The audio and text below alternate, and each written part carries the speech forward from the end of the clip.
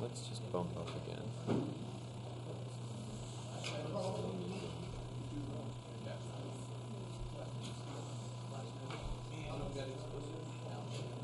We'll get to say join the meeting.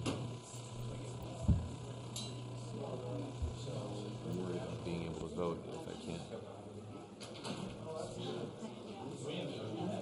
I'm going to try and reboot one more time here.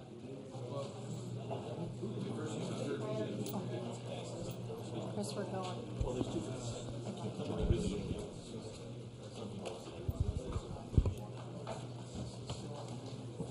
you able to join the meeting? I think I might be. Are you able to join the meeting, Tom? I don't know. I mean, Do it that way. Welcome. My name is Chris Lunch. Tonight we're starting with three public hearings. I declare these public hearings open. Now is the time and place for the public hearing on the district's proposed fiscal year 2017 certified budget and setting the tax rate. The Board of Directors set the date for this public hearing on March 8, 2016. Notice of public hearing was published in the Iowa City Press Citizen on March 28, 2016. Are there any questions from the board related to the certified budget and setting the tax rate? Are there any questions from the public related to the certified budget and setting the tax rate?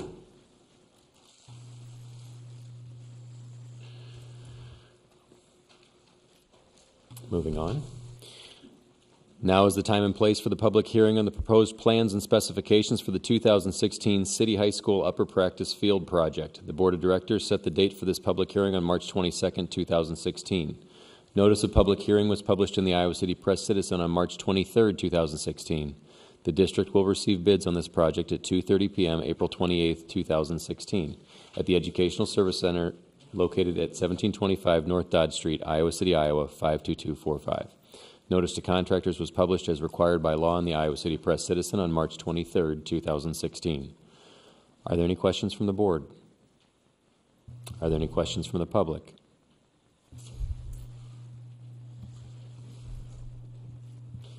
Now is the time and place for the public hearing on the proposed plans and specifications for the 2016 10-plex modular move to Lucas Elementary School project. The Board of Directors set the date for this public hearing on March 22, 2016. Notice of public hearing was published in the Iowa City Press Citizen on March 23, 2016.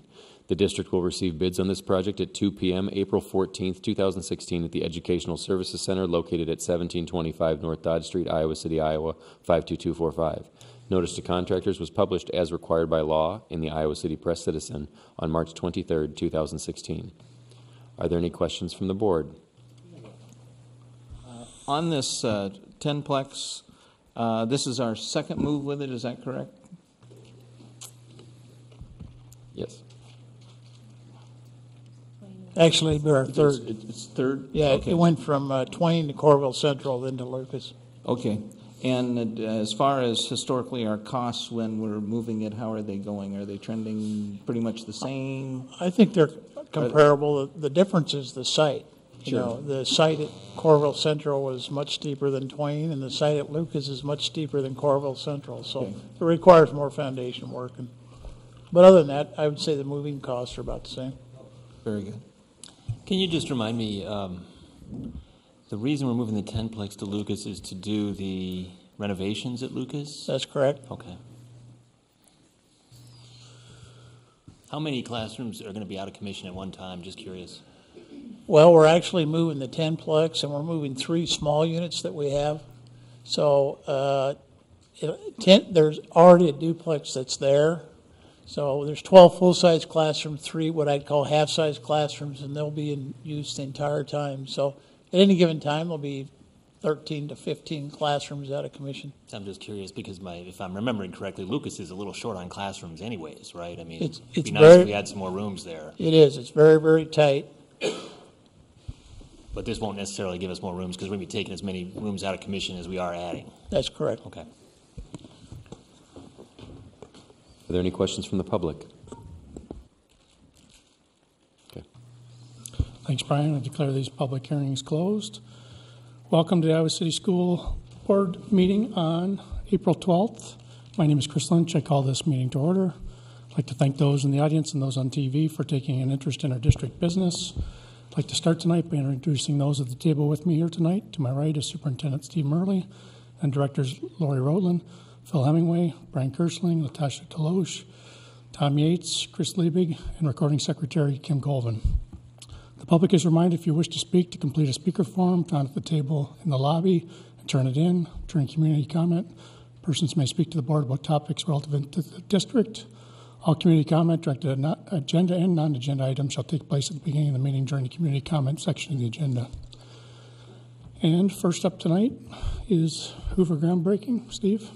Yes, so we had the wonderful opportunity to break ground at Hoover, and just a little bit about Hoover itself. It's a 500-student school. It will be complete by the fall of 2017. I'll talk to you a little bit about what we're going to do with the school after we move in the fall of 17. Those of you that have been to Alexander and Borlaug will recognize the design. Given the layout of the space on the property, we have a design that looks very similar to that with a 2-story building with 25 full-size classrooms. One of the things that's a little bit different about it is we'll have a concrete storm shelter there, and that's part of new building codes that are required for schools, and that's certainly going to be a wonderful refuge for our kids if and when we have one of those events.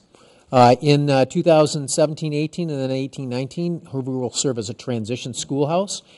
First, it will house students from Longfellow while we go through renovations there, and then Lincoln and Mann elementary schools in 2018-19. Just a reminder that when we went through the process of looking at redesign in Longfellow, Lincoln, and Mann, we had concerns about doing renovations in multi-floor buildings that were relatively small and being able to do so in a way in which we were able to keep students and staff safe and also provide them a learning environment that was effective and wasn't necessarily marred by noise and dust and other such things. And so that's why we decided to move each of those schools out for that year while we could get in behind them and get that work done. Also allows us to accelerate that work. So then in 2019-20, Hoover will get its own population of neighborhood students as it opens as a neighborhood school. We had the opportunity to gather with many members of the general public and some local elected officials. Although I'm not wearing a coat there, that's just because I wasn't as smart as Mayor Throgmorton and President Lynch, because it was a cold, blustery day out there. A little difficult to hear with the wind howling in the microphones. You might notice there's a 2x4 on the front of the podium there, 2x6, and that was to make sure that it didn't blow over during the midst of the celebration. So we did have the opportunity to gather with some kids who are living across the street who are going to be part of the new crew of students there, and we broke some dirt. Normally you'd get a nice picture of us throwing dirt, but I gave the kids instructions that we merely were going to turn the dirt over so that it didn't fly into the faces of the audience, which was downwind from us as we were shoveling. So all in all, great opportunity to celebrate forward movement in the district and the opportunity to generate some new classroom space on the east side. Thank you, Kristen. Beautiful spring day in Iowa, no doubt. Hey, Steve, can I ask you a quick question? 25 full-size classrooms, 7 smaller classrooms. Those smaller classrooms, what does that mean? Are they kindergarten size or are they too small? Even no, those are actually specialized learning classrooms. So you're looking at extended learning program classes or English language learner classrooms or special education classrooms. Preschools, maybe? Not preschool. It would be, they'd be Yeah. smaller. Usually those kindergarten and preschool classrooms are actually a little bit bigger than our regular classrooms, and so we're really looking at specially designed instruction. But ordinary classroom, K-6, those are just the 25? That's correct. All right, thanks. Steve. Next on the agenda is student representative update. First is city. West will be on deck.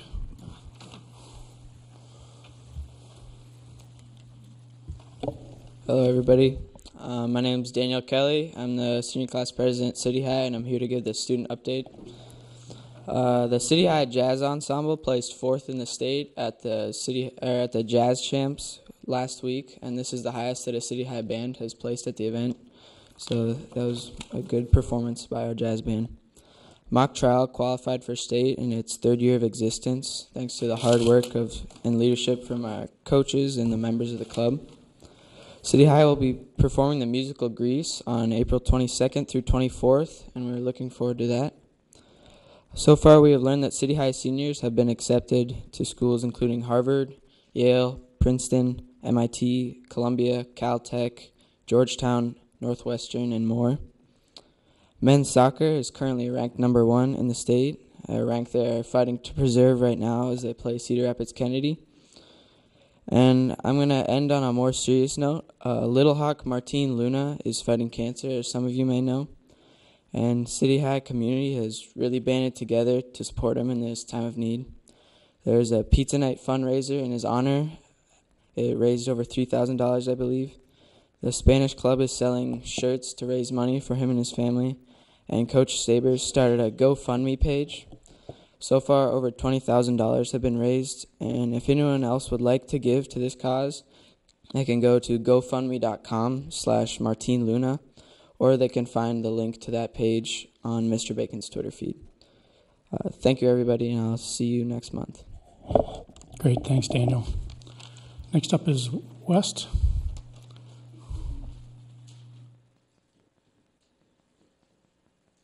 No West tonight? Brady, you going to cover? No, so we're good. Is Tate here tonight? All right, well, next up is the ICA update. Brady. Just a note to board members, you'll need to log out and then log back in on board docs at some point before we vote. I don't have any voting items, so we should be safe. But Brady Shutt from ICEA, and we talked last time, the legislature was still debating supplemental state aid, and they have come to 2.25%. Organizationally, we're disappointed in that amount, but I know there are a lot of battles that happen with the legislature, and I'd like to just take the opportunity to thank some of our friends there, and to thank you. I know you lobbied hard on behalf of public education and did your part. So specifically, Representatives Masher and Lensink and Stutzman and Jacoby, and then from the Senate, Senators Kinney and Dvorsky and Bolcom, I think deserve special attention and appreciation. If you have a chance to send them a thank you, we're going to do that tomorrow at our Building Rep Council meeting, so I hope that we could all do that. I think there's a lot of things we all focus, I probably do this as well on SSA, but there's a lot of battles out there on public education, and those folks do a fantastic job for us. So thank you.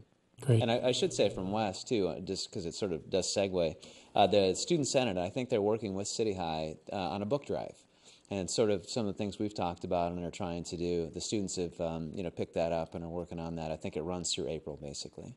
So thank you. Great. Thanks, Brady. Next item on the agenda is community comment. Thanks you for your interest in the Iowa City Community School District and for your willingness to share your comment. You're reminded to give your name, address, the topic you wish to speak. During community comments, persons may speak to the board about topics relevant to the district. All community comment directed at non-agenda and agenda items shall take place at the beginning of the meeting and shall be limited to 4 minutes per speaker. Initial community comment, to the degree necessary, will be limited to 1 hour. Remaining community comment, to the extent necessary, shall take place at the end of the meeting. To the extent you are commenting on items not on our posted agenda, the board may ask follow-up questions of speakers, but is prohibited by Iowa Open Meetings laws from responding to questions or engaging in substantive discussion regarding non-agenda items. Now, there's only 4 items tonight, only one of which is bus appeal. So I suggest perhaps we do that right up front, unless we want to hear that in the bus appeal. Open to input on that. If we only have 4, why not just put it in the bus appeal and hear it when we're actually discussing it? We'll hear the bus appeal at the topic. All right. 3 community comments then. First up is Allison Brewer. And on deck will be Aaron and Emily. Hello, good evening. I wasn't planning on talking tonight, but I went ahead and put in. So sorry if this is not as polished as I would have liked it to be. I am here representing Southeast Junior High. I'm also a Hoover parent and a longtime Iowa City resident. I spoke at the last board meeting too as well. I just wanted to show my appreciation for board member Hemingway for coming out to City High yesterday afternoon to listen to a well-attended listening post by Southeast and City High staff regarding the facilities master plan. We had a really respectful and professional conversation, and hopefully Phil learned a lot, and we were able to get some questions answered as well.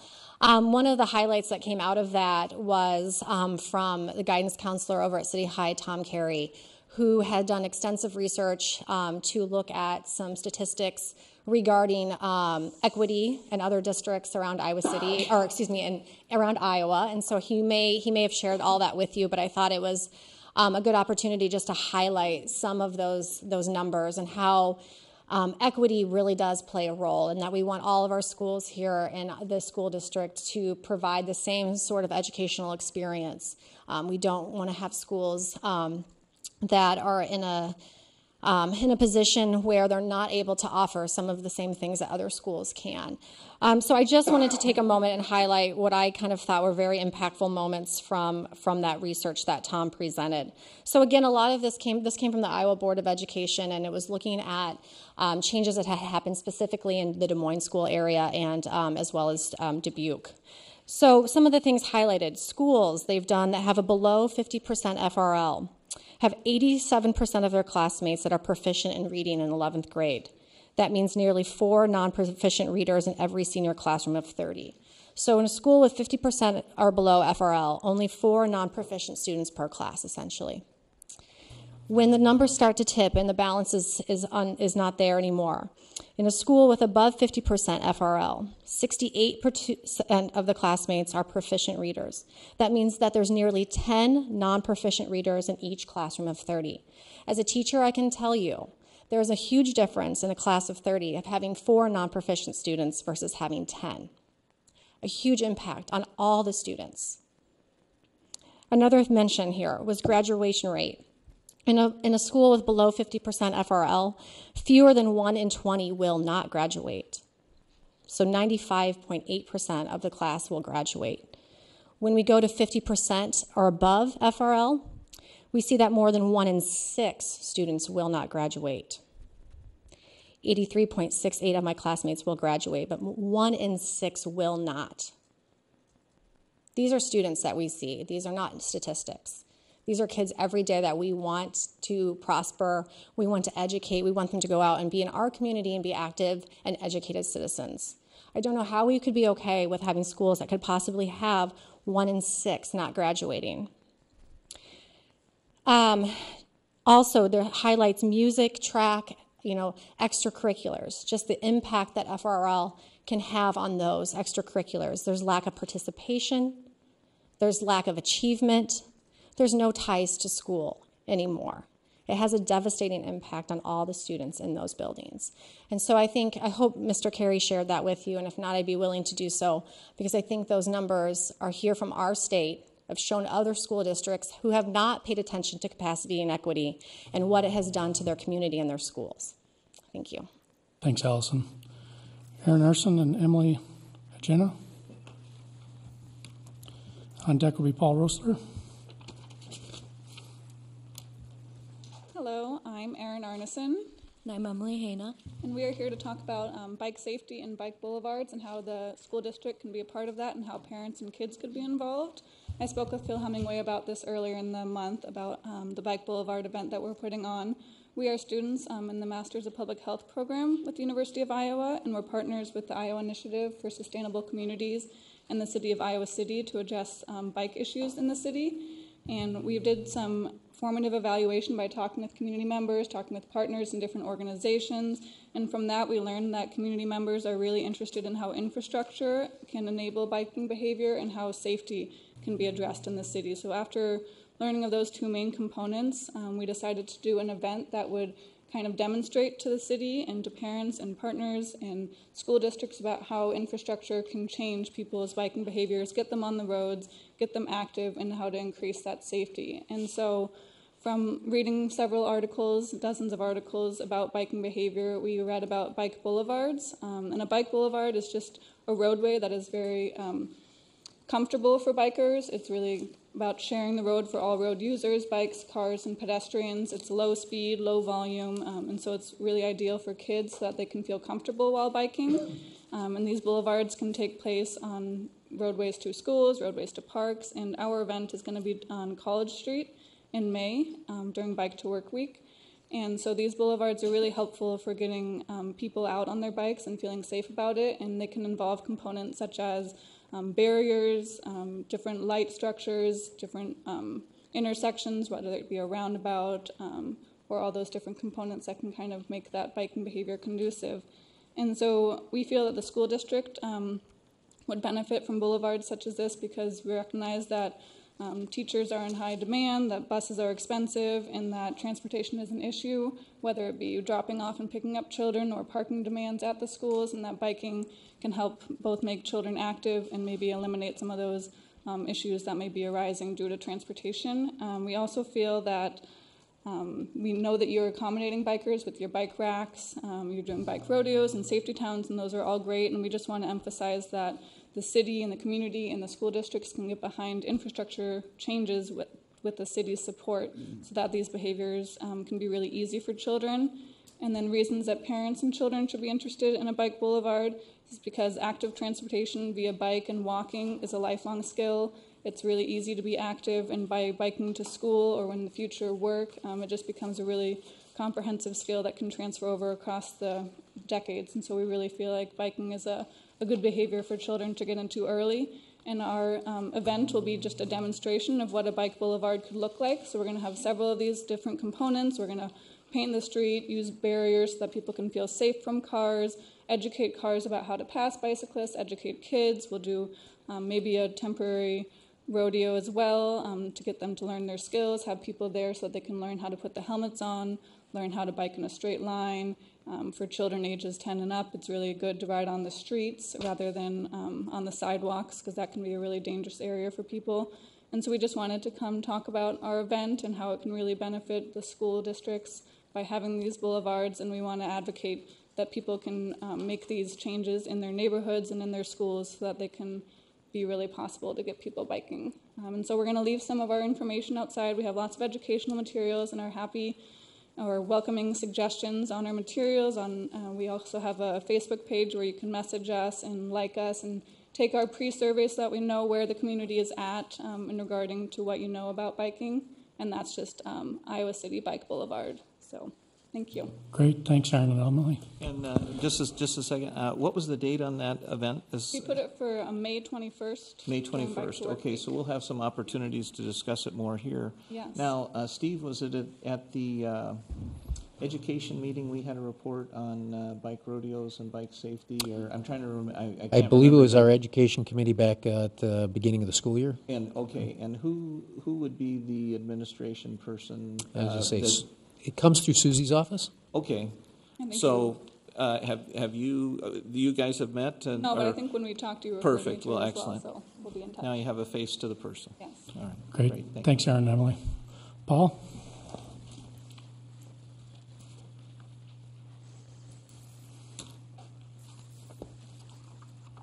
Hello, Paul Ressler, 30 Mary Court. Yesterday I was fortunate enough to go to City High and listen to the same listening post that the teachers had with Director Hemingway about their concerns with overturning the current secondary boundaries. I highly recommend, as Allison mentioned, that you get a moment to talk to Tom Carey or at least look at his presentation. It was very well done. It was a good one. There were several other passionate arguments presented to Director Hemingway as well, but the thing they all had in common was that the teachers were speaking based on experience.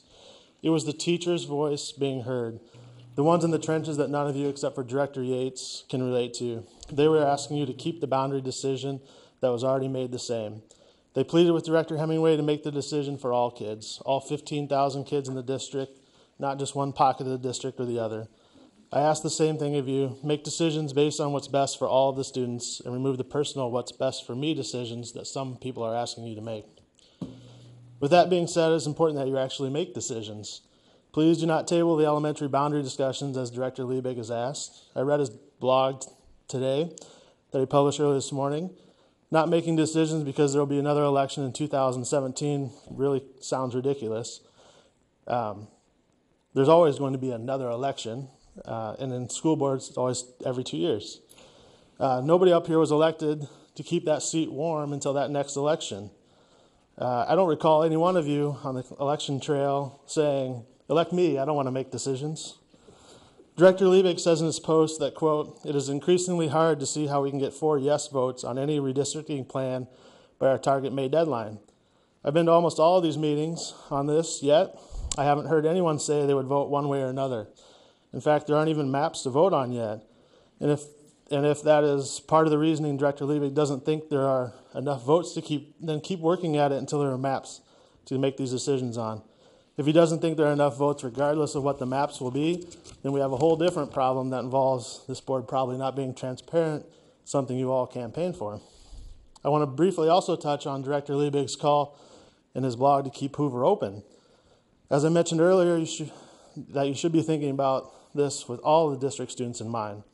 Director Liebig has made a point to show how walkable Hoover's attendance zone is to Hoover. In a separate post, he talks about class sizes, stating how big some classes are and will be, using the weighted resource allocation model. If the goal is only to have walkable schools in this district, then keep Hoover open, and you will accomplish that. You will also accomplish making sure that we have large class sizes across the district. If the goal is walkable schools and smaller class sizes, close Hoover as is planned. You will still have walkable schools, as virtually all of the Hoover students can walk to Mann, Longfellow, Lemmy, or Lucas. The closure of Hoover will free up those dollars to add teachers to other schools and help drive down class sizes. Smaller classes, better for all the students in the district. Finally, Director Hemingway, as I've mentioned before, has come to this mic many times prior to his election and criticized board members and administrators for making decisions based on who donated to their campaign or choosing companies to use that people had personal interest in. There are 3 of you on this board, including Director Hemingway, that willingly took money from the Save Hoover PAC during the election. I would hope that you would take Director Hemingway's prior advice and excuse yourself from making any decisions on the future of Hoover, as clearly your decisions and motives have been paid for with cash in advance. Paid for by a select few looking for an outcome that benefits only them. Remember, we are one big district, not one divided district. Make the decisions that will benefit the entire district, the decisions that will impact the students in the classrooms. Thank you. Thanks, Paul. Next item on the agenda is the business consent agenda. Oh, yeah. Entertain a motion. Sorry, yeah, I'd like to pull a couple of items, please. Let's see.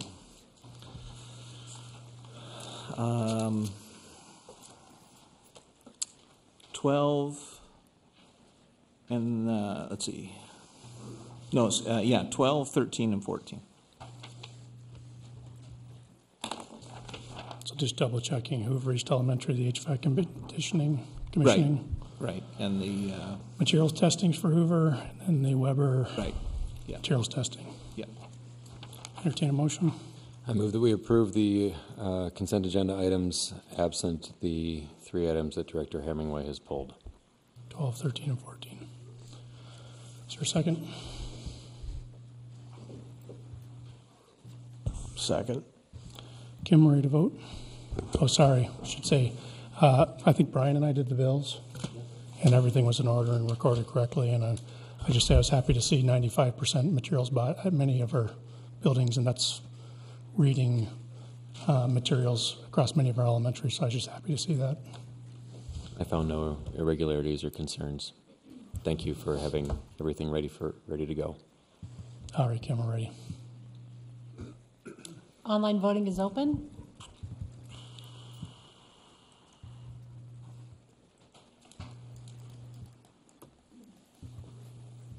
All votes have been cast and the motion carries with all directors voting in favor. Thanks, Kim. Next item on the agenda is the transportation appeals, and I think we're going to break this into 3. Can I just chime in for a second? Would it be useful to hear the discussion of pay to ride before we hear the transportation appeals and concerns? I know we'll be taking things out of order, but I'm kind of wondering where we stand on expanding potentially the pay to ride thing to accommodate some of these concerns. I don't have a problem with that. Does anybody have a problem with that? No, not at all. Steve, you ready to go on that? Yep.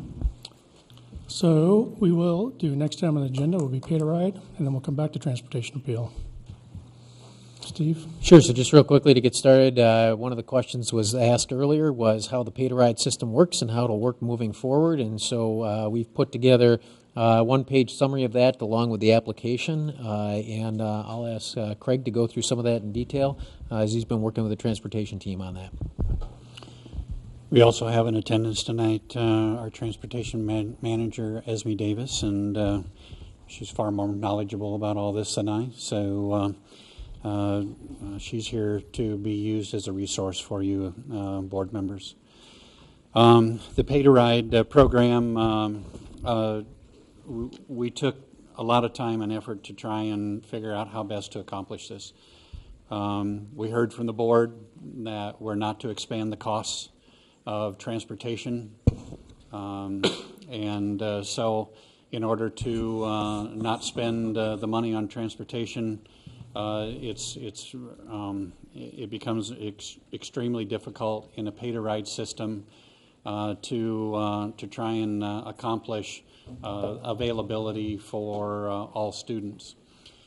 Let me back up a little bit and frame kind of what we're working with. First of all, a decision was made on January 26 to eliminate discretionary busing for roughly 1,700 students that had been currently getting those types of transportation services above and beyond what we're required to provide mandatory transportation from a statute perspective. Based on that, then at that same meeting, there was a plan presented to you to add back what we call attendance barrier busing, or busing for those students in lower socioeconomic areas that would be have those types of services again provided to them by the district, so that attendance isn't a problem at school. And so that added back roughly 800 of those students, or about 50% or so of the students that we discontinued that service for in the first motion. We still have to work through a couple of nuances there. First of all, as a part of that approval, there are some pockets of new students that hadn't been receiving discretionary busing that were also approved in that motion.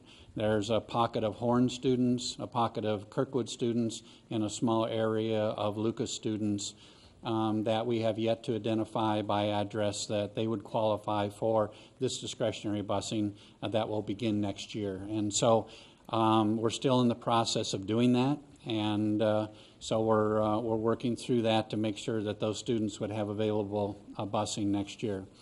Well, that leaves a certain number of students out here. I didn't count them up, but let's say there's roughly 700 students or so that currently do not have, or that was discontinued that service that had it in the past. And so what I heard from the board was develop a plan and a communication plan for those parents, specifically where they might be able to take advantage of another way or an option, even if it's a fee-based option, in order for them to get their children to school if that's so needed. So in developing that and working with those constraints, I'm presenting to you a proposal this evening, or what we believe is a fair balance. And just let me go through some of the items on this pay-to-ride and try and clarify what we intend to do as a process behind these items, and then we can open it up for discussion. First of all, the program is to be provided on a space available, time available, first come, first served basis. Participation is limited according to capacity as determined by the district, and is available to students of all grades. What we're planning to do is, if you approve this evening, we'll send a letter out to the parents that we had sent a letter out to before, informing them that we were discontinuing discretionary busing services, inviting them to look at this pay-to-ride program. Okay, I heard you say that you wanted that extra touch for those parents, and so we're making that particular step as a part of what we're proposing under this pay-to-ride plan. And of course, pay-to-ride is available to anyone in the district, but I heard from that you said that you wanted me to specifically target the parents that we had removed that busing from, so that they would be knowledgeable about another option, okay, even if it's a fee-based option. So that's what we intend to do, is send a letter out making them aware of this pay-to-ride program. The program is available on existing bus routes and existing stops. Pay-to-ride students need to go to an established stop for pickup and drop-off. All right. One of the things that we're trying to do differently this year with the Pay to Ride program than we've done in the past is that we want to get an earlier indication from parents as to their intent to participate in Pay to Ride. And so down farther in the Pay to Ride proposal, you'll see that we have a June 1st application deadline for this group of parents that the discretionary busing was discontinued for. Of course, Pay to Ride can continue for everyone in the district right up to the time that we start school or even move-ins after school, right? And that all continues in that way. But we wanted to know from this group of parents how many were planning to use the Pay to Ride system. And the reason why we wanted it early is because Durham, our contract carrier, starts all of their scheduling in June, and they start scheduling in June and July. They roll over the system. They move all the kids up a grade. We do all of that internal database work, right? And so by having the intentions of the parents and putting them into our database, we feel that we can possibly accommodate more and be more inclusive and build more capacity into the system without adding cost. Just being more efficient with the way we route buses, knowing that these students would like to have Pay-to-Ride services. And so that's the design behind moving up the application process and, of course, the payment process that goes along with that. Buses used specifically for special education are not eligible for the program. You'll see some buses running around town with very few kids in them, okay? And you go, ha, there's a Pay-to-Ride bus. It may not be. It may be a special education bus. And we have very strict rules we have to follow when it comes to accounting for the cost center of a categorical fund, especially when it's on a state and federal level, like special education. And we can't use a special education bus for a regular ed student if we're going to charge the whole special education cost of that bus to special education, okay? And so it gets very, very detailed in the weeds. We have to make sure we know who's on that bus and make sure that the cost is being allocated back appropriately, all right? So that's why we have that particular constraint in there. Bus stop locations and times are assigned by the district carrier.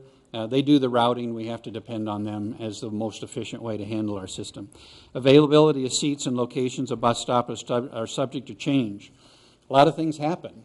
You're considering boundary changes right now. We can't guarantee a bus stop will stay in the same place all year long. If we change a boundary, it's going to change how those kids get routed, right? And so we just want to make sure that parents are aware that if there's a change, we notify them, we give them a period of time for adjustment, and we move on. And that's how we've always managed the Pay-to-Ride program. Students must be picked up and dropped off at their assigned location only. That's for student safety and security. It's also for liability reasons. Also, a request for change on a student's bus stop will only be honored if the student's address has changed. You can't just tell us you want to be dropped off somewhere else. It causes just pure chaos. And so we have a lot of families. There's a lot of family dynamics that happen between moms and dads, and if they live in different houses and things like that, it causes a great deal of problem for us to accommodate those kinds of situations, and so we have to have these limitations. I know it doesn't feel good to have all these limitations, but it's the only way we can manage a system of this size and complexity. And so there has to be a few rules applied to these kinds of things, and so we've learned over time that these are some of the things we need to do. No guest students. I had sleepovers when I was in elementary, and I brought kids over to my house, but we can't do that for child security purposes, for liability purposes. We need to know who's on the bus. We need to be able to track those students, and the guest student concept just simply doesn't work with Pay-to-Ride. We're just not able to manage that on that kind of a daily basis. All students riding the bus are subject to rules and regulations of conduct, of course. Payments can be made via online. We've changed that this year. We've gone to an option where parents can actually pay with a credit card online. We felt that that might help some parents that may have be strapped at a particular time of the month when we're asking for this payment, especially since we're going to an annual payment or proposing that. And so we're making a credit card option available to them. And we'll do that through our website. That's not been done in the past. We always required cash or a check before, and sometimes we got into a position of being bill collectors. Sometimes parents just simply didn't want to pay us, and we were put in a position of removing the child from the bus, and nobody wins in that case. It just doesn't feel good. And we don't have a large enough staff to be bill collectors, and so we wanted this to be more simple and straightforward, and so we're asking for the payment up front, and we'll be making refunds accordingly, and I will get to that in a second. Refunds will be granted for any unused trimester. So if you start in the beginning of the school year and you ride for 30 days, and then your family moves, we'll reimburse you for the second and third full trimesters of the payment that you made to us. We've already tied up that seat for the trimester that you're on, and I feel that it's economically viable for us and a fair way to approach the reimbursement process. If you make it all through the school year and you move as a family in May, in the middle of the third trimester, there will be no refund due you for any remaining days. We're not going to prorate this on a daily basis. That becomes way, way too difficult and takes an awful lot of accounting that we don't have the capability or the staff to do. And then also, the Iowa City Community School District will notify the applicant no later than 10 days after the application is due. We want to process these, we want to get them turned around, and then that way the parent can know whether they're on or off, and we can get those payments in from them. The rest of this is basically what we're proposing for payment. The yearly rate is $518. It costs us right at that amount on a per pupil basis to run our transportation program. You can look online, Department of Education. That's the amount that you'll see. The reduced rate is a reduction. We do a 60-40 split on almost all of our fees, and so this is reduced in the same amount, and of course free children ride free. One of the things that you need to know, and this is one of those things that is not real popular to talk about, but it's a reality of Pay to Ride. When I looked at the statistics for this year's Pay to Ride, we had 770 trimesters that were assigned to students this year, roughly 245 students making up that 770 trimesters, okay? Of those 770 trimesters, 86% paid nothing. They were all free. So if you take that 245 children and you divide them in if we were to put them on buses, okay, like we did, we had a net cost of Pay to Ride. We had a whopping $15,000 in revenue coming in for Pay to Ride of those 770 semesters, but we had a net cost to the district of over $168,000, because what you'll find is that our free and reduced students will find Pay to Ride and your paid students won't. That's just a simple fact. Craig, can I just make sure I understand that? So, but if we're only using buses that we're running anyways, how do we have a cost by letting people ride for free? I just made that. I made that comparison for you so that you know. It didn't cost us that much more because we put them on existing routes. Right. But what I'm trying to do is frame this that if you were to expand the Pay to Ride program, that's exactly what would happen, and it would be an additional cost. Under this program, we're using existing routes and we're existing stops, okay? And so that's how we're controlling and limiting the cost to the school district. Okay, but the Pay to Ride that we've been doing has been at schools with high FRLs. If we were to expand it at a lower FRL school, maybe we wouldn't see the same proportion that would be riding free? I don't know. Yeah, it's hard to know. Okay. But it's available everywhere now. As far as the location of existing stops, if I'm not mistaken, in accordance with Iowa Code 285.1, we can require a student to walk or be transported on their own up to 3/4 of a mile to get to that existing stop. Does that apply to the pay-to-ride as well as our regular riders? It does. Okay, I just wanted to clarify that. I did. I'm sorry. If you do you have more? I'm done. Okay, so then my next question was that in our previous iteration of pay-to-ride, we did have a tiered structure for second siblings or third siblings, and my question is that still applicable, or I see? That's been removed in this proposal. Okay. So Brian, can I just chime in on the first thing you said? So with a pay-to-ride student, you got to go to an existing bus stop, right? Even if you're more than 3/4 of a mile away, if you want pay-to-ride, you got to get yourself to an existing bus stop, don't you? So that doesn't apply to pay-to-ride, but it does apply to the routine riders, the 3/4 mile. Correct. Okay. So, okay. You want to answer that question? So Go yes, for it. If you're pay to ride, there is no limitation. no limit. Correct. I just want to make sure I'm clear on that. Just the ones that are bus eligible will have the 3/4. Right. That makes more sense. An available pay-to-ride spot that was maybe a mile further away, that student could still go to that one. So Craig, I'm sorry, go ahead. I mean, I'm aligned to the principle of no increased cost, like real cost, right? And the principle of maximizing the capacity utilization. Why do we need to have, and I'm aligned to existing bus routes, but in the second bullet, why does it need to be existing bus routes and existing stops? So maybe even more clearly, could we eliminate the existing stops? You mean language where it says existing stops? What would that achieve? Well, if the bus is going on a route and it picks up one more stop, and that stop doesn't add routes or doesn't add costs or whatever, what do we care?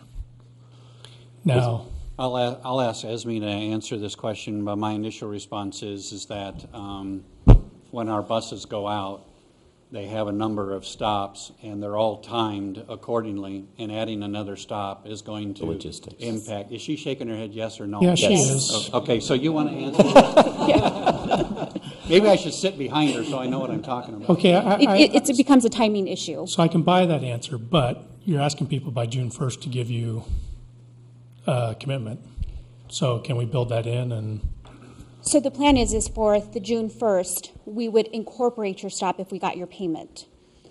After that, you would have to go to an existing stop. So if we have a neighborhood that is willing to do the pay-to-ride and we have 6 kids, we would incorporate a stop for those 6 kids. That would be closer to their home. so I'm with you and I understand. And if you could make one more stop on the way and it didn't matter, why not do it? We would, and we plan on doing it as we get the payments in. Okay. But once the routes are set, after the June 1st, when we've received the applications, the routes are built. They are based on time. If there's time available, we have done it in the past, but it goes according to time. So I just want to make sure I'm totally clear. If you did a route without pay-to-ride, it would give you certain stops. So you're saying with the June 1st people, you will define the stops. There may be incremental stops. Correct. And then you're going to lock them in and that's it. Yes. We're going to try really hard. That's why we moved the timeline up to accommodate those requests and build that into our routing system. Excellent. If you guys are and build aligned that with capacity, then I'm all in. Right. So, and I just want to make sure that I'm clear. So we heard from a number of neighborhoods or subdivisions, if you will, that lost discretionary busing. A number of emails. I would be interested in a pay-to-ride option. A lot of people were unaware that we actually had a pay-to-ride option. But let's say an entire subdivision cultivated 6 to 10 children who were going to ride, and that was processed before June 1st. We would potentially consider having a stop there. But after June 1, stops are set. That's the idea. Okay, sorry to reiterate. Oh. I just want to make sure I'm clear on this. No, that's exactly what we'd like to have happen, in fact, through this process. And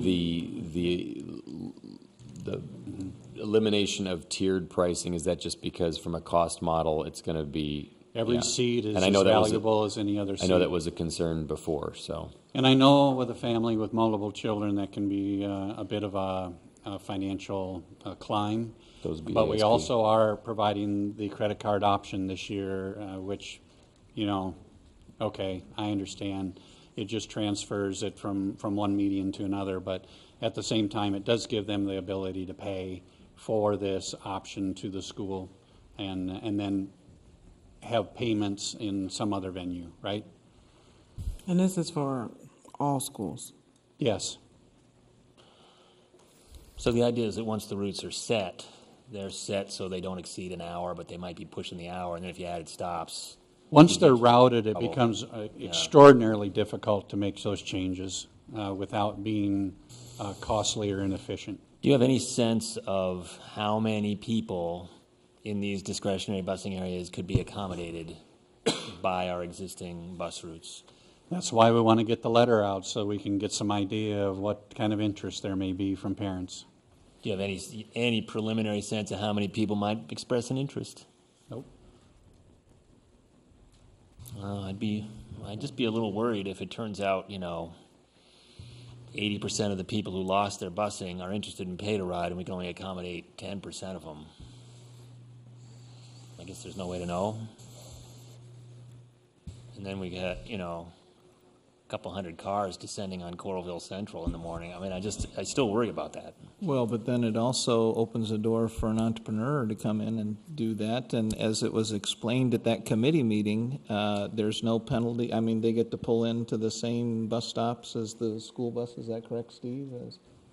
Am I correct in saying that? If you're saying if an independent contractor does their own transportation, we've got them running in the district right now. They run out at Lake Ridge. So if there was an area where there was a need for that, there's nothing to stop someone from providing the service and doing that and then dropping off at the same spot that our school buses do.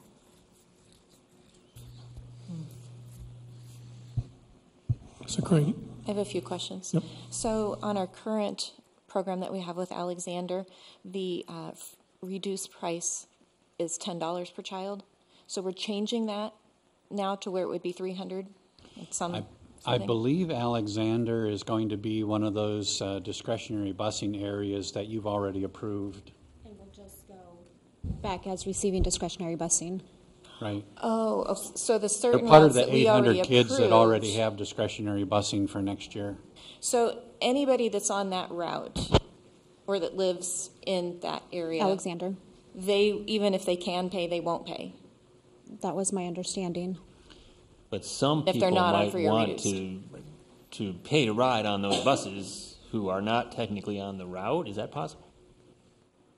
We need to get, for our new kids, and I call them new kids that weren't on the initial discretionary busing piece that was eliminated on January 26th. We still need to get the addresses of those kids, okay? And we're working with Joan and her student family advocate to determine who those folks are. Once those are determined, as I shared with you before, then everyone else becomes pay to ride. It's not necessarily a geographic area. It's really kind of geographic and kind of by address, okay? And so we know who those children are. We've already sent the parents letters saying they'll be getting busing next year, but the new kids we haven't, or the new parents we haven't, that you approve for discretionary busing, so we still have to do that. And I think Alexander's still in that Great, yes. that mode.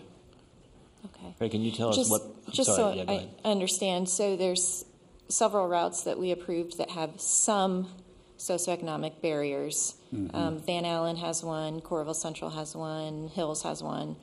I don't know if Wickham has one, I guess. Did we approve all of those? Okay, that's what I thought. So for those routes, anybody, even if they can pay, No, those They kids won't are pay. already in our system. They were Right. already receiving discretionary busing. We just added it back after it was taken away. Okay. But anybody else that was outside of that system, it's a pay to ride. Okay, they need to apply. Can you tell us, give us some understand. idea of the people who pay to ride? what is the proportion of people on free lunch versus reduced price lunch? Aren't they overwhelmingly? It's extraordinarily high. There's only about 2 to 5% on reduced. Okay. All the rest of the students are free. So it wouldn't cost that much to lower the price of reduced lunch, pay to ride people, because there's just not that many of them. It's your prerogative. Yeah. So I'm sorry, I just want to make sure I understand. So the one student at Van Allen that's on a route that has some socioeconomic barriers, that one student won't pay, but anybody added to that route would pay. And Wickham has a route with 8 students on it. So those 8 students wouldn't pay. Will not pay. But anybody new would be. Any additional. Anybody who's not covered by that program. And even if they're reduced lunch, they would then pay the $300 instead of the $10. Correct. Okay. Just want to make sure I understand. So, in essence, as these kids age out, they will. We'll get the more and program more will and more become, pay to ride. Eventually, when we're all gone from the school district, I assume that we'll have one single system, and it'll just be a huge, massive pay to ride system. Okay. That's what I was. But right now, you're dealing with a group of people that we removed discretionary busing from, that we're trying to manage their circumstances through this particular pay to ride program. So, right. Okay. All right. So, Craig, you don't need any action from us tonight, right? You're just looking for general alignment to move forward. I'm looking for your approval, because if you approve it, then I'm going to start sending out these letters. If we delay, I'm not going to have time to get this done by June 1st. Right. We're kind of up against it right now. Would you like a motion? I have one more question, if I could. In the transportation proposal that was presented in January, the Transportation Committee recommended that busing be offered to families that have extreme circumstances like health issues. Right. How does that work with all in this? fact, Joan and I had a great conversation about that yesterday, and we still have to get that metric figured out. There are some obvious things that I believe that we can put right at the top of the list, whether it's domestic abuse or whatever kind of things that we feel pretty strongly about. But we still have to decide on what's going to trip that, and how long is it going to last. Is this a forever thing, or is this we're just going to provide assistance for this family for a limited period of time while they make other arrangements, types of things? And we haven't figured all those details out yet, but we're working on them. Okay. And I just asked because one of the concerns that's presented in the busing appeals is from somebody who has a health problem. Right. So I wasn't sure how we were going to deal with that, but that would fall into that category. Just so you know that, health concerns, as you might imagine, a physician will write their patient any kind of a medical letter that would be in support of their patient. And so there's no legal obligation that we honor or give any kind of deference to a doctor's opinion or medical information that comes from a doctor, and we haven't in the past. Okay, now will we under the extreme measures circumstance? That hasn't been determined yet. I'm sorry, I just want to clarify the thing you said earlier, because I didn't know that was the way it was going to work. So you're saying that the discretionary busing that we are preserving is gradually going to be phased out in favor of pay to ride. Did I hear that right? For just the ones that these people are grandfathered in. Currently have in that population that we removed the busing from, right? See, I thought the reason we were preserving discretionary busing in some areas is because we determined that there would be barriers to attendance if we were to remove it. Not that we were worried about, the disruption of having it and then losing it. And so I guess I didn't realize that it was going to... Well, attendance, you're talking about socioeconomic circumstances, so they're always going to qualify for free busing, right? Under pay to ride. Well, okay, right. So it's not, I think you're thinking about something that's not going to happen, actually. Well, it's up to us. And I think it's going to be an ongoing evaluation, right? So are you saying that so eventually everybody will have to apply for pay to ride that's currently under our discretionary busing? Well, we have to figure out those details yet. It could become a really difficult paper burden. Right now, what we do is the families that currently have it, we just roll them over to the next year, and we may choose to follow a model like that, and then only new folks would actually have to do an application. I haven't given a lot of thought to year 2 and 3 and 4, quite honestly. So, you know, there could be some changes along the way, but I was just following up with I'll just be a little blunt. So, discretionary busing is at the discretion of the board. Right. So it's up to us. Well, the only point I was making is, I understand your point. Well, those people are probably going to get the free busing anyways, but not if we're limited to existing bus routes. So that's a down the road question. But under our new system, we're trying to, if they tell us early enough, okay, we're trying then we'll to call that an accommodate existing route. as many as we can. Okay.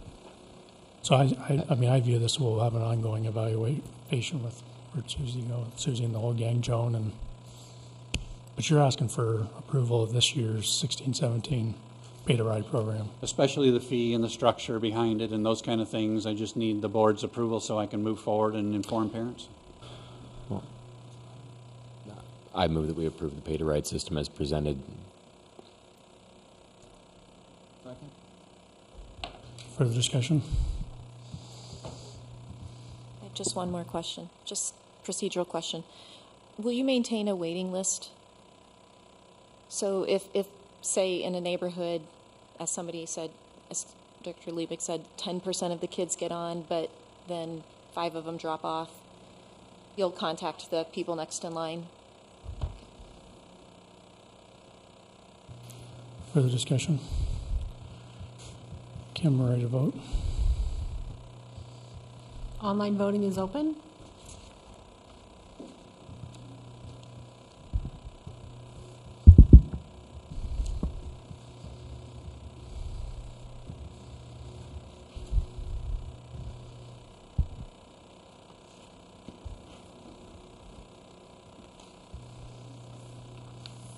All votes have been cast and the motion carries with all directors voting in favor.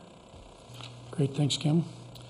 Moving back up on the agenda to transportation appeals. I think we're going to break this part of the agenda into 3 items. We'll review some of the follow-ups from the last board meeting. We'll take community comment on appeals, and then we'll talk board action. So just in terms of, on February 23rd, we heard transportation appeals, and we tabled that item to tonight, April 12th.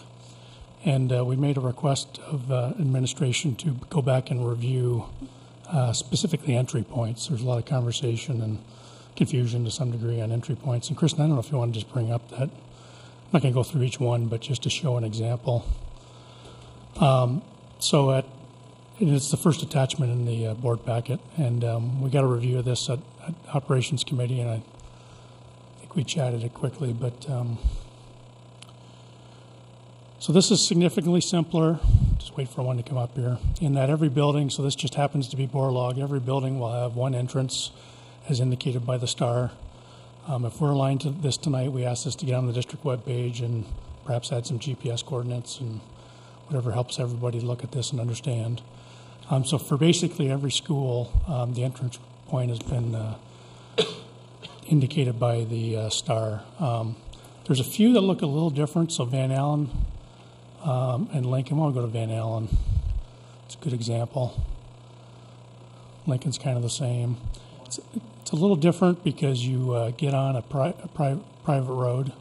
So basically the star is either wherever our property begins or you end a private road. So in this case, you end a private road, so we need to be aware of that. Kirkwood's another good example, if you want to just go back to Kirkwood, where it's basically where our property begins. So that's kind of where the public road ends and where our property begins. So again, each and every school has one point, which I think is a lot simpler. It's easier to understand. What we were doing in the past was certainly aligned with the law, and it was allowable and all that good stuff. It just, depending on which side of the school you lived on, it might be a different entrance, and that just confused people, okay? So I guess the good news is, let's share some good news in transportation appeals, is this change eliminated 5 appeals because they were now outside 2 miles, so that helped them and some of their neighbors perhaps.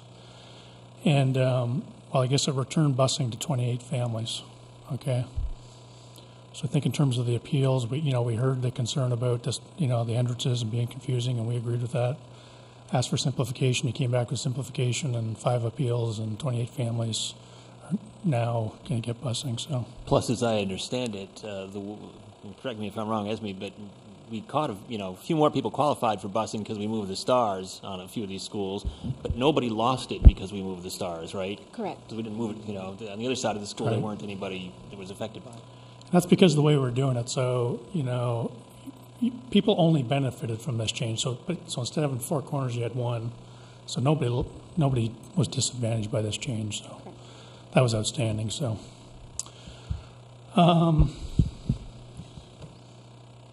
yeah, I think that's it from the last follow-up. Anything to add on that, Craig? Or We did go through a pretty extensive process of working through the adjustments of the entry point. We did find a few families that we were able to provide busing for, and you already mentioned that. We did find a few families we forgot to communicate with before, and we made sure that we communicated with them because they were on a private drive, and that didn't show up the first time around when we had dumped it from our transportation system, Versatran, and so we corrected that error by communicating with them. And so I feel like we were able to provide some consistency here and some transparency in how we're doing that for our parents. And I know that we still have some parents that disagree with us, and that's why the appeals are in front of you. But I really feel like we've gone the extra mile in making sure that what we're doing is being applied uniformly to everyone now. the other request we had as a follow-up was to make it simple to appeal. So you developed a one-pager, kind of a simple form that people could fill out and appeal, and so there was no lack of confusion around what's the process or how do I appeal. So you rolled out a new simple appeal process or how you do it. Mm-hmm. Yes. Right, anything else on follow-ups? We've got one community comment on appeals. Suggest we do that now. Mm-hmm. Heather Bright.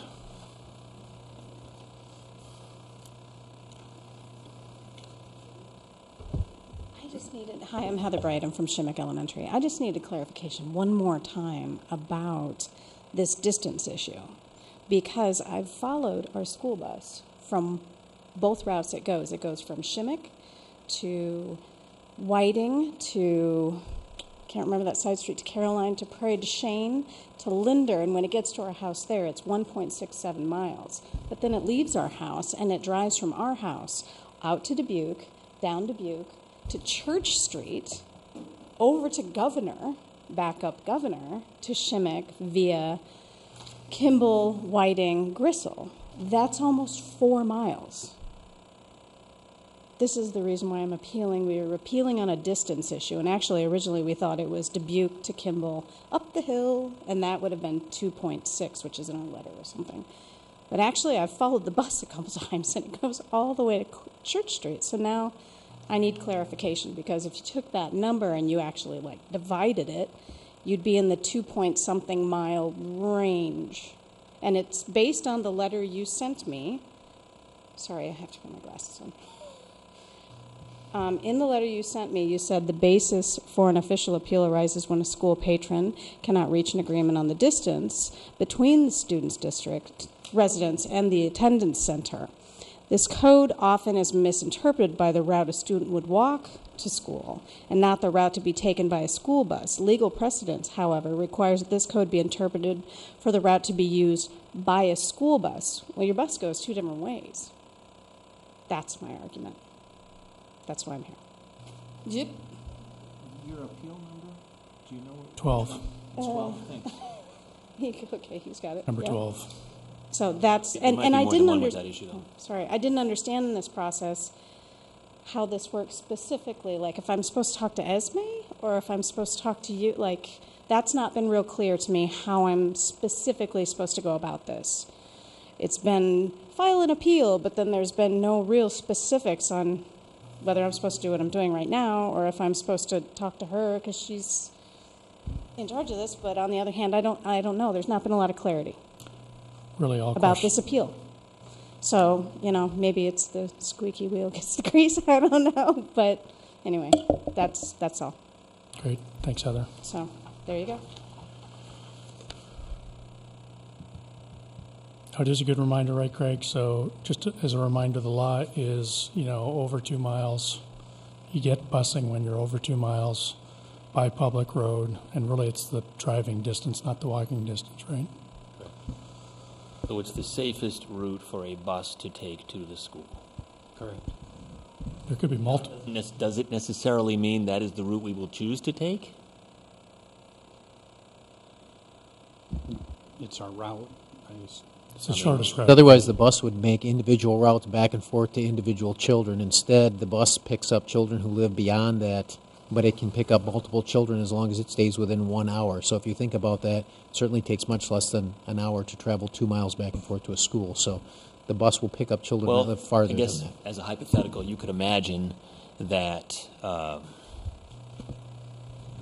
doing too well generating the hypothetical. I'm kind of trying to get at the question we were just talking about. It may well be that we decide, well, look, the safest and most passable route is 1.9 miles on a bus. However, there's an equally safe and passable route that we choose to take because it's a little faster. That doesn't necessarily mean that suddenly those people qualify for busing, because the fact is the safest and most passable route is still 1.9 miles. Is that how it works? So when the bus does it, when it's 1.9 miles to the school, but it's 4 miles home from school, how are we supposed to think about a question like that? Well, it's likely 4 miles home from school because they're transporting multiple children along that route. Depends on which route they take going back. Well, it also depends on these situations where the bus wants to let them off on the right side of the street, right? And so they have to do it on the way back instead of on the way out. So does that count as somebody who's more than 2 miles away? Legally, under the state interpretation? No. Even though we're choosing to drop them off 4 miles Right. out instead of, okay, well. Right, time for board action discussion. So we're going to act on all the appeals at once, or? We can do it either way. I have a question. So as I looked at the appeals, I was curious why in the 2 cases of the Shimmick appeals, it stated the safest route for pickup is blank, which was 3.82 and 4.44 in those situations. Why was that separated in those situations as opposed to all the rest? Because that's what was presented in their letter, so I was being open, making you aware of their situation when they brought it up in their letter. So Providing you that information. So that's what the parents were saying? Yes, in their appeal, they have that. Okay, because I think a lot of the other parents also had routes or mileage that they had figured as well. Theirs was through a neighborhood center. Their neighborhood. It wasn't, theirs was more of a walking path. It wasn't the bus pickup being on the right side. It was a neighborhood stop. Is your mic on there, Esme? Is your mic on?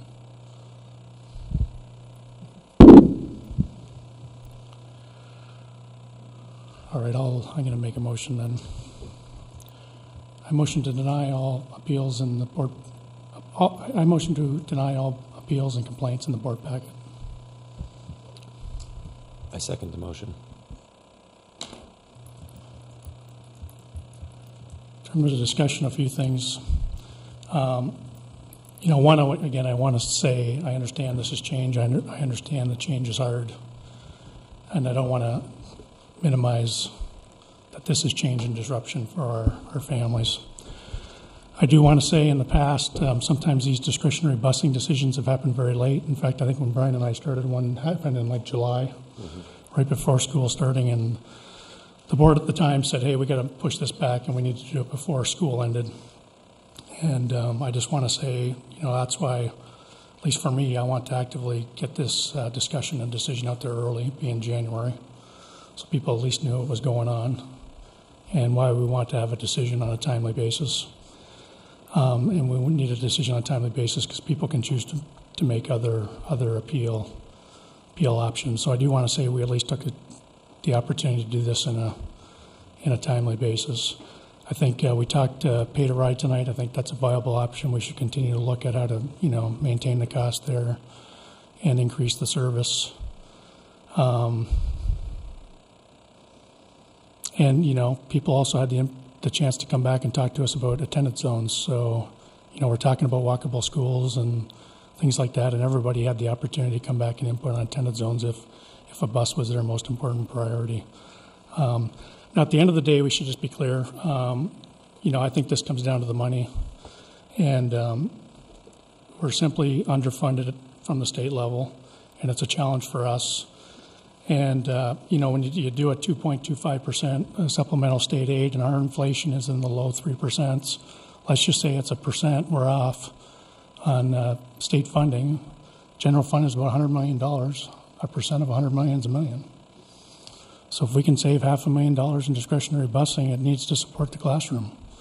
And whether any way you look at this, we'll have more teachers in the classroom because of this decision next year than we would had we not made the decision. So for me, it just comes back to supporting the classroom and supporting our educational mission through trying to either reduce our class size or control it and have it not get any bigger. So that's my rationale. I'm pretty much in agreement. I was going to hold off until we got to the concerns to get to some of that. But as far as just the appeals, which are the dividing line I'm using between those two things is the appeals are people who claim that they are legally entitled under state law to busing because they're within 2 miles. And if they are within 2 miles, they are further than 2 miles. They are legally entitled to it. But I don't feel like I'm in a. I mean, yes, you look at it on Google Maps, you get one answer. You look at it in our system, you get a different answer. You got to look at where the star is. I don't feel like I'm in any position to second guess the system that our administrators are using to measure the distance. And so, and as far as the interpretation of the statute, we're just working with what we understand the state interpretation to be. I find the statute to be a little incoherent, not the best worded statute ever, but there's reasons for interpreting it the way that they do. And so as far as the appeals go, I'm happy if somebody from above tells us, well, no, we've changed our mind about the interpretation. Suddenly a whole bunch of new people qualify. Fine, we'll get in the bus. But we're just working with what we understand the interpretation to be, and we're working with what our software is to determine the distance. And that's the next logical step in the appeal process is that if we vote to deny these 22 appeals right now, some people will choose to take it up with the AEA board, and we would be provided guidance from someone else, I suppose. But certainly, when you look at the distance aspect of it, do any of these places, or any of these addresses utilizing Versatrans, which is what Durham uses, are any of these places greater than 2 miles? No. Then in accordance with 285.1, then we should not be providing busing. And I think the sooner that we move on this, the easier it is for individuals who wish to appeal to the next step up. They can do so. I think that's one of the foibles of us not moving before was we've effectively shortened that time frame by a month. So whether they choose to investigate pay to ride and have to get something filed in the next 6 weeks, or whether they choose to appeal up the food chain, so to speak. In a nutshell, what's the Grant Wood appeal like? I don't need a dissertation. I just want to know how that works. And did anyone appeal to Grant Wood after the issue in 2013? As far as the Garner, Lemmy, it was. Yes, there was an appeal to Grant Wood AEA. And roughly, what was that time frame? Well, the code's very specific as to how that should work, and so if anyone's interested in that, they can just read that code. Thank you. You need to be careful not to provide advice on that, right? Because that would be legal advice. And our legal counsel has instructed us not to provide that Sounds advice. Good. Mm-hmm. Further discussion? Kim, ready to vote? Online voting is open.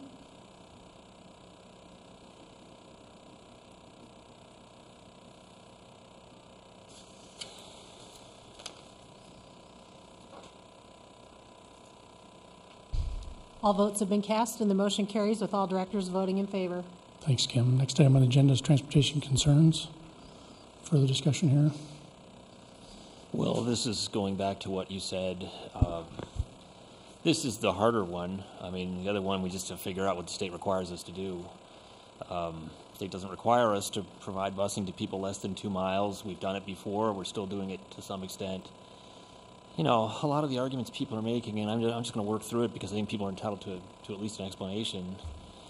There's force to some of them about the safety concerns, but the issue that I have is that I don't understand the limiting principle because there's lots of safety concerns that extend way beyond the people that we have recently been giving discretionary busing to. You know, some of the very things that people are citing as a reason to continue to give them the discretionary busing apply to lots of people who've never qualified for discretionary busing. And we've got people in the Hoover neighborhood who are over 1.5 miles away.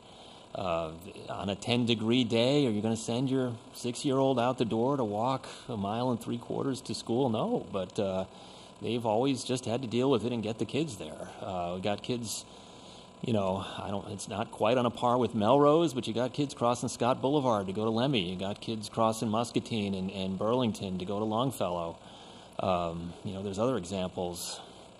They've always just had to deal with it. And the problem with the safety rationale is there's times when it has nothing to do with distance. You know, you might be 3 blocks from the school, but if there's a big road in between, well, you got just as much of a safety argument as someone else does. And if you know, if you've got a kindergartner, 5 years old, a lot of people just do not feel like it is safe for their kindergartner to walk virtually any distance to school. And so then virtually every you know, kindergartner in the district could make a safety argument. And the arguments we hear about, well, there's sex offenders, and again, that's true for so many kids who don't get buses. And so I don't understand what the limiting principle is, and so there's sort of a fairness issue in not providing it to all these other people. And so, yeah, I mean, we certainly are responsible for the safety of the kids when they get to school. Parents are responsible for their safety when they're at home. When they're on their way to school, well, the state says we're not responsible. We can choose to be responsible for it, but at the end, you know, please, if the state gives us the money, we'd be happy to do it at some point. But less and less money every year. So, I mean, that's why I end up coming down the way I do. However, I do feel, you know, I kind of wish we knew a little more about our ability to accommodate how many people through pay-to-ride busing. And if it were up to me, I would say at least for a year, would be willing to spring for a few extra buses to accommodate those people, even if we had to take a loss to some extent on that. You know, just to back up, previously when it came to discretionary bus routes, they were identified kind of piecemeal. And like I said, in July 2013, there was a large area that attended Lemmy that had discretionary busing removed. And in 2014, Garner in particular comes to mind. It was I remember walking a number of routes on Easter Sunday, just checking the safety factors. And safety is very hard to quantify, but this action does apply to the entire district. In the past, as you just pointed out, Director Liebig, that some neighborhoods would not have discretionary busing or would be identified to have discretionary busing removed, and others would not, that have very similar factors, both safety and distance-wise. And in a way, this transportation renewal between discretionary busing / pay-to-ride / whatever is kind of hitting the reset button on our transportation system that has grown as the district has grown. And the district has grown significantly, and things that didn't used to be incredibly costly or incredibly complicated have become so. And I think that it's a uniform measure applied district-wide, and I think that, again, the concerns are, some of them are missing the point and the legal obligation that we have to provide busing. So I do agree that situations exist all throughout the district, and it's easy to look at just your neighborhood, but when you actually get boots on the ground all over, there are busy roadways that children all over the district do cross. At a certain point, 5-year-olds, like you said, parents may not choose to have their 5-year-old walk 2 blocks to school. Or, we talk at the work session about someday maybe having a school up in the Fox Run area. A lot of people are telling us in these appeals that you can't expect a kid to cross Scales Bend Road. Well, if we put a school up there, we're going to have to bus all of Fox Run just because the school's on the east side of Scales Bend Road instead of on the west side. They might be just across the street, but it's a busy road, it's true. So the implications of it are just so broad, it's hard to think where it's going to stop, money-wise. And I know a kid who got hit by a car walking. He lives 3 blocks from the school he goes to. But, the apron's pretty small and the sidewalk's close to the street. Well, you can have a safety issue if you're just 3 blocks away. I don't know where you draw the line. Further discussion? Don't think there's any action here, so move us along. Mm-hmm. All right, next item on the agenda is board committees, and all 3 are up. I guess I'm up first at operations. And if you follow the link in the packet, you'll go to the operations agenda. Pretty full agenda. First item on the agenda was pest management policy. Had a great review. We had Dr. Mark Schauer from Iowa State University come and talk to us about some of the best practices and tools available, and the spectrum between chemical management and pesticide-free management. So we had a great conversation on that. I think probably the key thing to emphasize, and Phil, I'll look to you since you're on the committee too, but the focus is on root cause and prevention.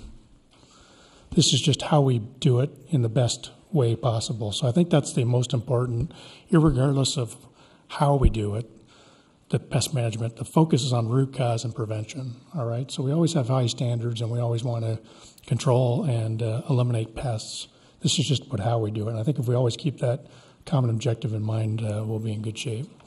So we had a review of that, and I think it went to policy and governance, so perhaps you'll talk it there again. I think we're getting ready to bring it to the board table for approval here soon. Next item on the operations agenda was the bus entrances, and we reviewed that tonight, so I won't go over it again. Appendix 9 was on the agenda. We have one simple change we want to bring to the board agenda. I'll just say Appendix 9 has worked very well for us, so if it ain't broke, don't fix it type of deal. So, but we have one small change just to really match what we're doing today.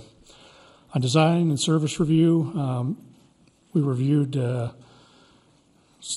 basically merging the taxpayer document that was in the packet with instruction to our contractors with Dwayne and Phil's input, and I think we're coming out with a more robust package on our instruction to contractors. We also reviewed the process to review design process and how we review that, both cost and capability elements in choosing our design folks. I would just emphasize that we look at both cost and the capability index as we're picking our design folks, and it's a very robust process. On support staff, I'll just say, look at the packet, it speaks for itself, but we have a very efficient support staff, and you're going to see in the next quarterly financial update that we're very green with respect to our comparables. So we now have fiscal year 15 numbers, so we'll see that in the next quarterly cost review. Mid-American Energy, just want to say they've been a great partner. Our energy costs are relatively low on the grand spectrum of things, around 7.2 cents per kilowatt hour. This has been a very good rate. It makes it challenging for us to do some of the things we like to do, like solar or whatever, because their rate is so low. But Mid-American's had great incentives, and we've done a lot of work on rebating and got a lot of free consulting as we've done work with them on the facilities master plan and our PEPL work. We also reviewed the life cycle plan, specifically the playground, and we talked at the last meeting as it came up on the PEPL review, but we're moving to the district defining the standard for playgrounds and implementing that equitable approach, which will include ADA accessibility across the district. So that's a great addition, great for our students really to have a common standard keep our playgrounds at that standard and in a very safe condition. That was it. I think next agenda we're going to be talking solar, use of obsolete assets, costs of our schools, capital associated with Hoover, management fund, and life cycle management in general, I think so. That'll be next. But a very productive and very productive meeting. Tom? I couldn't get my education committee minutes to open, but that's okay. Board docs, it does exactly what it feels like doing sometimes. At the education committee, we met at Alexander. We had a nice presentation about ELL, and we had a fair amount of questions related to that. We also got an update on summer school data as we come to the discussion of how we are going to do that, especially in light of the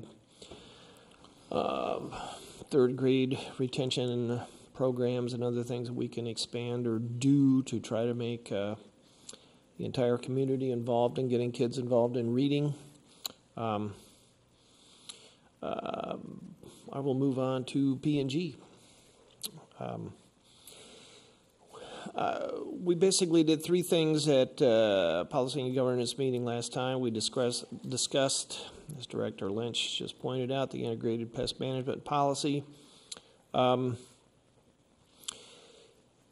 We discussed, recommended a few changes. The policy is not going to come back to P&G for approval, but it will go back to the IPM committee for some language tweaking, and then probably just come back to the board in general.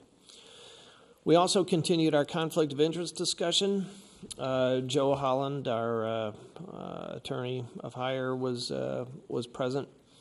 We discussed concerns of engaging in outside consulting, having a general conflict of interest policy, disclosure of things that don't necessarily imply consent, the need to define a conflict of interest if a policy is desired, and the need to know who adjudicates conflict of interest. Nice summary there, by the way. Really what we need, and we don't have to do it tonight, but you give it some thought before we come back to agenda setting. On the one hand, Mr. Holland suggests that we do have a conflict of interest policy that is specific to us. On the other hand, the state has language. We do probably need to discuss it as a board, as a whole, if you want more direction from policy and governance as to how to approach that. That is certainly a welcome suggestion.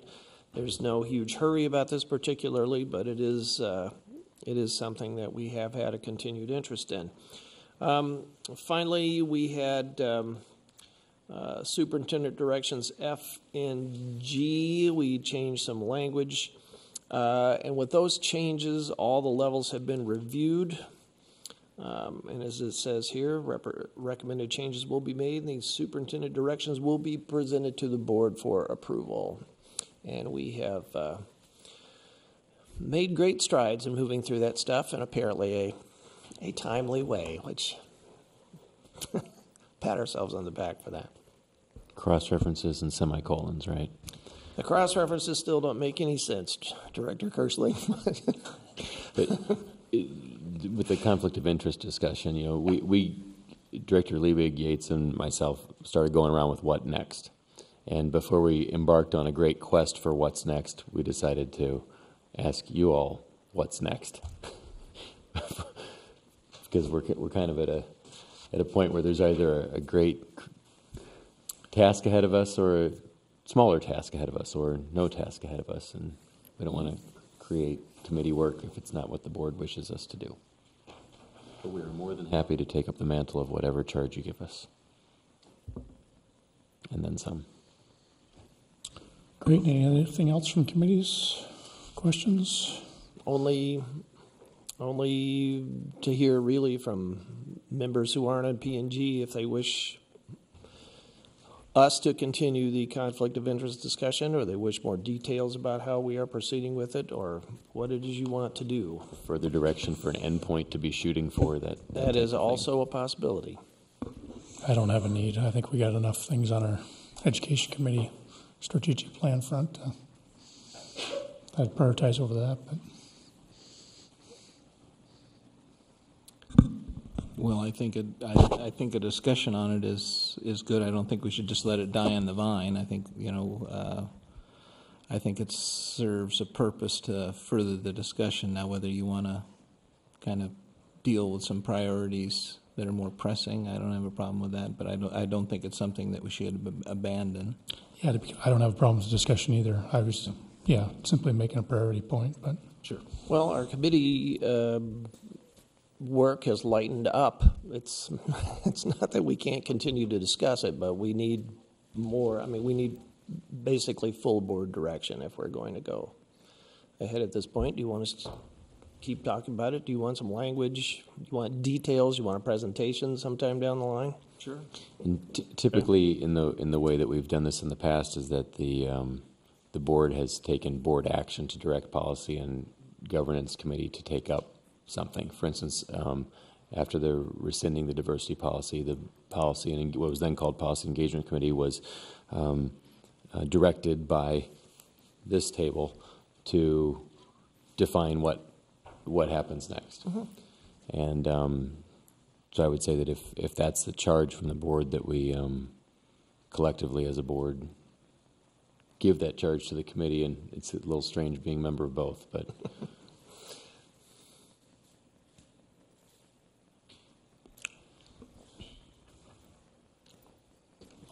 what you need? We like to have long discussions about whatever. So how are we leaving? Are we going to put something on a board agenda to have a fuller discussion of this, so we get a feeling where the board is going to? I think that's probably the best. That's probably the best bet on a future board agenda, just to say, where should we go?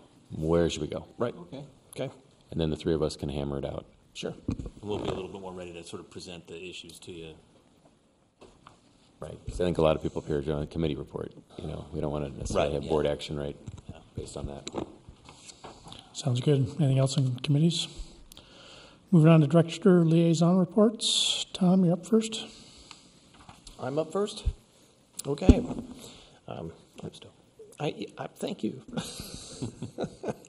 I did attend the Capstone meeting at the Transition Center, and they are moving ahead with their own production and self-promotion. There's a T-shirt in the offing, and I also have some sample brochures here. All the content is the same pretty much, but the photos are different in each one, which is fairly cool. So I'll pass a few down that way, and Chris, you can take a look at that one if you want to take a look. The other thing to point out, and Carmen, if you would leap in with some information here a little bit. Next week, April the 18th, at the Kirkwood Regional Center, we're having we're part of a special education program, and Transition Center and Capstone will be there representing themselves. So if you got something to add for that, shout out right now. Then anyway, next Monday night at the time I don't have. At 6 p.m. 6 to 8, I think. 8:30, I think. Or 8:30, okay. At the Kirkwood Regional Center.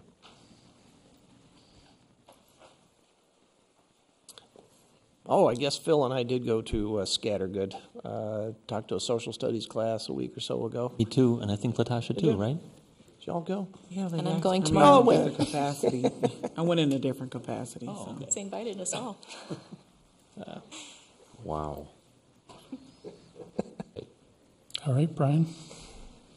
Just a brief meeting with the Sunrise Optimists this morning. They had a lot of good questions since we have a lot going on in the district between facility master plan, boundary discussions, budgetary things, how the decisions in Des Moines will affect us as the district.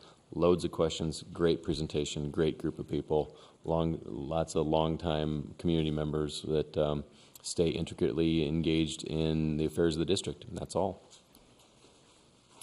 Just quickly on a few items, I attended the affordable housing meeting that we continue to have. And the good news is all municipalities have projects occurring, some bigger and faster than others, but every single municipality have projects going on. Some are senior housing, but that certainly, as senior housing opens up, it opens up other housing for potentially our families. So again, we'll continue to support the affordable housing effort across the county. Attended an IASB legislative update. That was right after the 2.25 got approved, so we pretty much talked about that. The monthly legislative meeting, I think Chris, Brian, and Lori, I think that's right. Phil, were you at the last one? I was out. Yeah. And again, we primarily talked funding. I'll just take this opportunity to again thank our local legislators for their strong support in everything we do. And they've continued to be great partners. And Steve, I don't know if there's anything you want to add on that, but it's been outstanding. And those forums have been an hour packed of exchanging information. It's been very helpful. Maybe just one note: we will have one last forum. We usually like to try to work with them after the session is over because there's always a few last minute issues that affect public education. So they'll be in for one last time, hopefully after the session is adjourned for that. And then the day it adjourns, you start on the agenda for next year, right? So for next year's legislative agenda. Had the opportunity to attend a lunch on Iowa City Inclusive City, and it was really a lunch that included many of our municipalities and looked at design elements and approaches to inclusive cities, talked about Toronto being a great benchmark. That's in North America, and just obviously schools play a key role in being an inclusive city, and I'm sure Iowa City will want to continue that conversation, but I thought it was a great dialogue, and thank you to Iowa City for commissioning that conversation. Attended the Liberty Transition Team, and again, my biggest takeaway, I may have said this last time too, but they continue to talk all the plans to open Liberty, and man, there's just a lot of work to do. So great job by that committee, and everything happened. Of course, Scott Kibbe is there now, so that was great. Probably sometime in the summer to fall, we'll need to talk about our role in that, and maybe a give-gets with administration on what you need from us, and what we're going to be involved in and not involved in. So that's probably summer to fall, but lots to do. Had a quick meeting with Ryan Heyer. We can talk this primarily in the work session. Just asked him about where's the growth happening in North Liberty, and he's going to supply some information. 2 new neighborhoods going up right beside our high school. That was pretty interesting. And of course, North Liberty in the southeast corner has just put a significant investment in the sewer investment. So again, the growth, as we talked about in our district, is going to be in the southeast end of North Liberty, and he's going to pass on some information on that, send us a few maps. Attended the Wickham PTO, did typical overview, talked high-level things we're doing in the district, and they pretty much wanted to talk attendance zones and primarily transitions, so specifically transitions at the high school level, and really a desire to get on with that. And their point was really make decisions and let's get on with it so we can transition to whatever junior high we're going to. And that's where most of the conversation was, at the junior high level. All right, Latasha. I was able to attend the equity committee, and we were able to get a presentation by Joan Vandenberg about the dropout data that we have and explaining kind of how we use those funds. And so she's going to also come back to that committee and provide some more additional information from committee members. We discussed a little bit about the presentation that Cersei Stumble did for the board on equity and how we could also incorporate youth voice, as well as there's some discussion of being able to present to the board at a work session about how equity is going and what that committee is doing and how else they can assist. We had a parent that visited as public and was able to give a little bit distressing, I guess it's not a little bit, just distressing situations where her children are coming home and kind of talking about inequities that they're seeing, racial disparities in discipline, seeing one student being disciplined versus seeing a white student not being disciplined. These are not my examples. These are examples from parents. And so they were concerned about that and really wasn't sure exactly how to go about that, but had contacted the equity director and was getting some information about what to do about that. And I believe that there will be an equity walk on, did that happen already? I might have missed it. These meetings are literally like the next day after this, so I have a month in between them. But we'll continue to work on that. I think some of the other concern is since we have terminated our contract with our previous consultant, there were some questions about, the things that are brought up in the media where they are issues, and I guess those were not our issues. And as well as what do we do now that we don't have that contract? So I'm hoping down the line we'll get some more information about how do we move forward, because it is our strategic plan and our board goals to work on equity. So I'm hoping that we'll have some answers soon about what exactly we need to do and who's next. And I know our equity director was also saying that he had got some additional names and we're looking into them. So hopefully I'll have some more information at the next time. Sounds great, Phil. Okay. First off, the Scattergood thing that Tom mentioned, yeah, it was a lot of fun. And anyone else who's going out there, be forewarned, they do research. And after going there, I did my own Google search on myself. So there's a lot of stuff out there. They're well prepared and briefed, and they'd been following it, and they had very intelligent questions, and their teacher was really going into how we're dealing with it. It was very interesting. I did attend the Martine Luna fundraiser at City High, and it just that event just really shows how special City High and the City High community is. They had a live Facebook, some type of communication, video communication with Martine, and it was very emotional. And the great work that our coaches and educators do with our kids, and it's really special. And it was a very good event. And like I say, there's still opportunities for the community to participate and to be a part of that.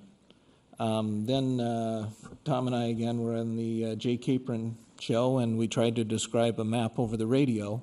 So it was riveting a radio program, and afterwards Jay is like, we better come up with something else to do the next time. It was one of those, as you can clearly see. Yes, exactly. I took my big roll-up map and pinned it to the wall.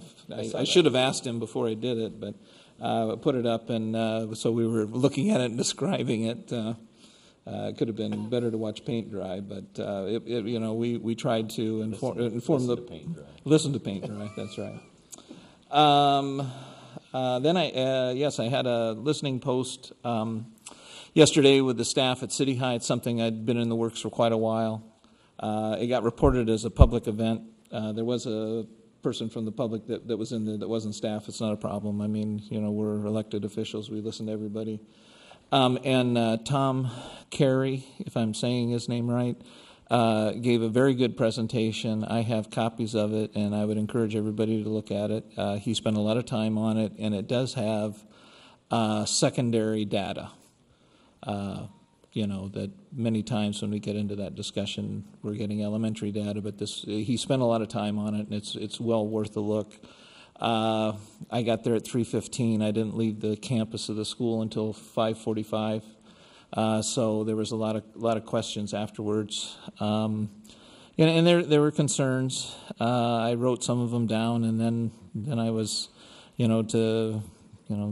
were talked about. Since I was there, I guess I take it they were talking to me that I was short-sighted, stupid, and narrow-minded. I think narrow-minded was mentioned more than once, but then again, not all the teachers spoke, so maybe there was some other opinions more stronger that didn't get shared. But no, it was very productive. I felt it was helpful, and I encourage other board members to go and meet. I did meet also with the students that presented here as well on the bike effort, and I think that's something we should help promote and everything. It fits in with our Blue Zone, our Getting Kids Active, and also coming up with alternatives to car transportation to our schools.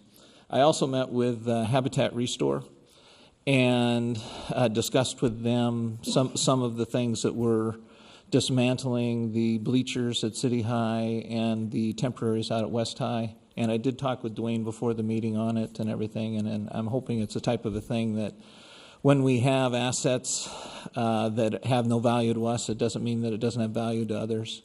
And so they expressed an interest in it, and Dwayne expressed an interest in cooperating with those people as well. So it's something where, hopefully we can try and get an extra use out of some of that stuff, repurposing it and recycling it and reusing it. So sounds great. Any other liaison items?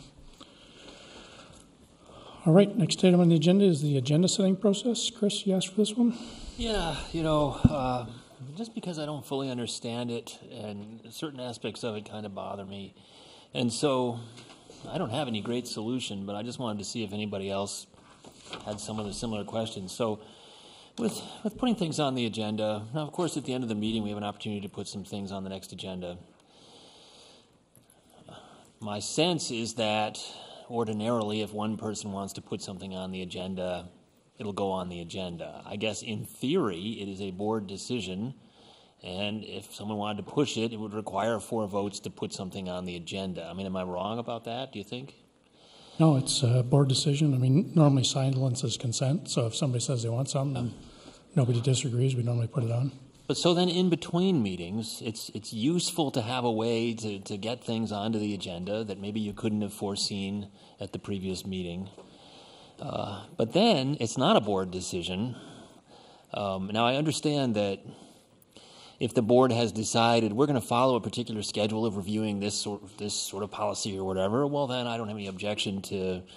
It's just a ministerial decision at that point for Steve to put stuff on the agenda according to our plan of how to review things. But when other things come up between meetings, who decides whether it gets on the agenda? Now, suppose I think of something between meetings that I'd like to put on the agenda. There's no way to poll the board at that point because you can't poll the board without having a meeting. And so, kind of, sort of catch-22, I guess the way we have it set up, that the decision is delegated to either Steve or the board president or I guess, but I'm not fully understanding it.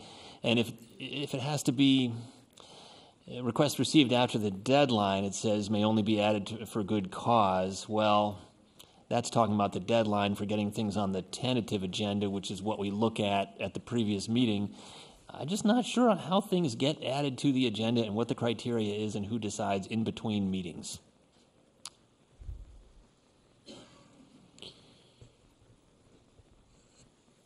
I mean, really, we follow Administrative Guideline 220, right? Looking at it. Yep. But again, maybe I'm not reading it right, but it seems to me like that's addressing how to get things on the tentative agenda, which I assume is what we look at the end of this meeting when we're deciding what goes on the agenda for the next meeting.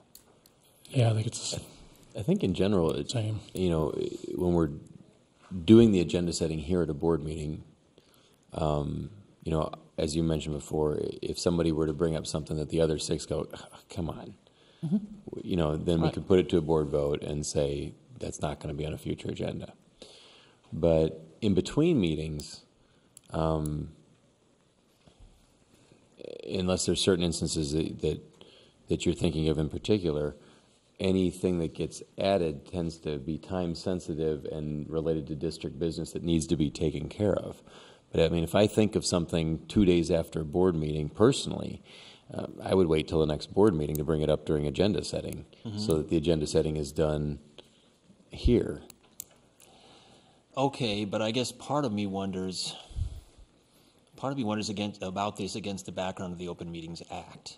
If putting something on the agenda, other than sort of things we've already scheduled to be put on agendas, is an act of the school board, as it seems to be when we're doing it at meetings and requires 4 votes, is that something one person can do in between meetings? Normally, things that, board action is not something one person could do. Even 4 people couldn't do it between meetings because you'd need to call a meeting. So where do we stand with that? And, there does seem like there have been some things that have come up that at least the urgency has not been clear. One example, we just a couple days before one of our education committee meeting was the 7th grade football issue was put on the agenda. I don't think it's something we put on the agenda at the previous meeting. And, who decides whether that's something that should just be put on the agenda without a vote or whether that should wait? I just want to understand how it works, you know. Yeah, I mean, granted, if I think it's, I think of something 2 days later I wish I'd put on the agenda, well, that's my fault, you know, unless it's really time sensitive. But there might be times when it makes sense, or when you see something that's on the agenda and it makes sense to have something else on there with it. I think what makes sense is to go through the board president and the superintendent, to go to them and see what guidance would come from Steve regarding that when we do executive committee. Or when it's committees, it's the committee chair. Exactly. So, well, but at the same time, if it's are we allowed to delegate board decisions to an individual? Is that something we can do? The answer is legally yes. There's no requirement. requirement. There's no requirement for the board to collectively create the agenda. Well, if that's true, then why do we need 4 votes at the meeting to put something on the Well, again, it's just practice, right? So, I mean, if there's 4 members that say they want something not on the agenda, then 4 members can do anything, right? Not between meetings. But there's no legal requirement, and we talked this when we onboarded. I mean, there's no legal requirement for us to set the agenda. It's up to us to set the boundary conditions. The past board was very strict on agenda. That can be fine. If you want to be very strict and only we set it, then there's going to be times where tomorrow something comes up. No, I understand. And you got to wait a full month because you got to wait 2 weeks for the next meeting. And now, my question to you would, what's the problem we're trying to solve, or what's not working with the current process? Because it worries me a little bit if one board member can put things on the agenda between meetings, but other people can't. I mean, personally, I'm very selective. When people approach me, I want to understand, is it timely, and why is it like really important? So even Steve, he'll come up with things that you go, you know, I don't think this is that timely. Come on. And we'll have that conversation, let it wait, and move on. But there's other times where it's like, oh no, this has to go now, and that's probably where we have the most leeway is on operational items. I mean, Appendix 9 is a standing item, but you know, we don't talk to specific items we're going to talk. Some of your SBRC stuff, we don't exactly know. You know, sometimes we're getting guidance from the Department of Ed, and it might be ready, it might not be ready, so there's a lot of operational stuff. But normally that's also very timely. You need a quick turnaround. So again, I'm not sure what problem we're trying to solve, but well, again, those are judgment calls, and you don't know how someone's going to make them. But I don't want to go on and on forever about it. If I'm the only person sitting here wondering with these questions, let's just move on. I guess I'm curious, are there instances where an individual board member is outside of this meeting of the board is getting agenda items put on? Well, I mean, the chair or the chair of a committee could, sort of up to that person to decide, well, this is the time sensitive enough to put on. But it's not happening like is this a frequent occurrence that? No, I mean, I don't know how it works. Now the other thing we've done as a practice, Steve will have to put something on. I say fine, but you need to email everybody and tell them what's going on, and a little bit on why. Steve needs to email everybody. Yeah. Now, if I'm adding something for some reason, I'll email you and say, hey, we're adding this, and here's why. Now, as an individual board member, if you go, geez, man, I absolutely don't want that, reply only to me. And if everybody replies only to me. Okay, but individual board members don't really have that ability in between meetings to suggest that something be added and poll everybody about it. Nope, that's just the way the system is. Now, the other thing is, if I add something and you go, man, that was the dumbest thing ever, we get into the meeting, you table it. Yep. And 4 people can table an item, so. Chris, is part of it, even though we know pretty much what the sections are, that there are items here or things that seem to be surprises every time you look at them? Every time, but there's been times when I've wondered, or times when I've thought, gee, I wish I could get this on the agenda. I'd like to get it on the agenda for next week.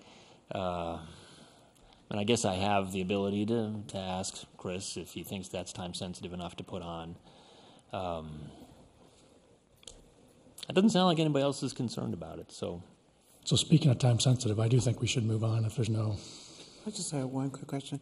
So, like, for instance, today we took off the showcases. So how do we, and I got an email about why, I think. But how do we make that up? Because, for instance, there was a group of kids that really wanted to come and be a part of Showcase. Like, how do we make that up? Because from my understanding was that they couldn't do it this month and they couldn't do it in May. So it puts them in June, which means that they're not going to come in June. So, like, how do we make that up? Because right now we're sitting at 8 o'clock. We have a couple more items that we need to do, and that's a 5-minute kind of showcase. I just feel bad. We disappointed like 20 kids over 5 minutes. If I could just step in, one of the things we did is we worked with them and created an alternative opportunity for them. So they're actually going to be on with Hani Al-Qadi on Education Exchange. Mm-hmm. So we worked with them, and they thought that was a great opportunity for them because they can actually bring some video in and put that. He can feed that in, so then it goes out online. And if you know his show, it's out on YouTube. So they were excited that they get a half an hour with him instead of 5 minutes with us. So we found another alternative for them so they don't have to wait till next September. We can definitely bring them back next September, but we wanted to create an outlet for them today. And I know one of the things that the board had said was, and we just talked about this last week at the committee meeting, was can we get done by 8 so we can actually have a meaningful work session? And there was some concern about that. And so we said, as an administrative team, are there things that we can pull off the agenda to make sure that we can try to keep it for you as tight as possible in order to try to meet that 8 o'clock goal so that you've got adequate time for the work session? Has anybody told them they can't come in May? Pardon me? Anybody told them they can't come in May? Because I don't know where that's coming from. We already had one scheduled in May, and so we were looking for another alternative for them, and so that's why we found that opportunity with Hani to get them on right away. Because Steve made the recommendation, and I pushed back on it because I didn't personally want to change the agenda. I think we should do showcases. Now, we didn't get into the details of this item, but I actually pushed back on having it. And well, about the showcases, I mean, they are indeed what they are, which is showcasing achievements. There have been a couple. I mean, when it says showcase, sometimes some of that has been a surprise, and it's been fine. But it took 20 minutes to do the all-state musicians basically, and all their directors were organized and ready to go. It still took 20 minutes. Well, I didn't know it was going to take 20 minutes. It would be nice to know it was going to take that long. The other thing that we don't know, of course. And I'm not sure everybody's hugely interested in are either the committee reports or the liaison ones, but that's another time gauge kind of thing based on what it is we have to talk about. I had more to talk about P&G because we had something there. I whipped through education committee, and I know we only do that once a month or every other. Time, but and again, it would be impossible probably to set time limits on the stuff. But on the other hand, maybe the question ought to be: is there anything outstanding from the committee or anything from a director or about a liaison that absolutely needs to be reported? Maybe it's a priority thing. Does that help? Sure. With those types of things, I'd be fine if there was just a paragraph that we could read in advance and then just say any questions, instead of reporting them all out. But that's a different question. It's an idea. I do like the idea. I mean, if we're going to talk agenda setting, I would love the objective being what's it take to have a 2-hour meeting. Because I do think, sometimes you're going to have 4-hour meetings, but it shouldn't be like every time. I think it'd be better for us and the public if our meeting was about 2 hours. You could still have an hour work session and be done by 9. I mean, I'd be all over that. We could certainly talk that like a board retreat type topic. Or yeah. Okay. Well, let's. I mean, why don't we add that to our next whenever we're doing the team building or board retreat? And yeah, it's a matter. It's a matter too. Perhaps it's perception. I mean, we've got one set up here. If you're in the audience, you don't necessarily know what's important or not, depending on what's going on. And the other thing, too, that everybody has to remember is until all 7 of us are up here, there are things that we cannot talk about. So the question, I was asked this months ago by a constituent, said, has the board talked about this yet? And I said, have you heard us talking about it? No. Well, then we haven't talked about it because we can't talk about it until we're all together. Oh. it wasn't a stupid question. It was more of a procedural one, and a certain amount of ignorance, perhaps, about that. But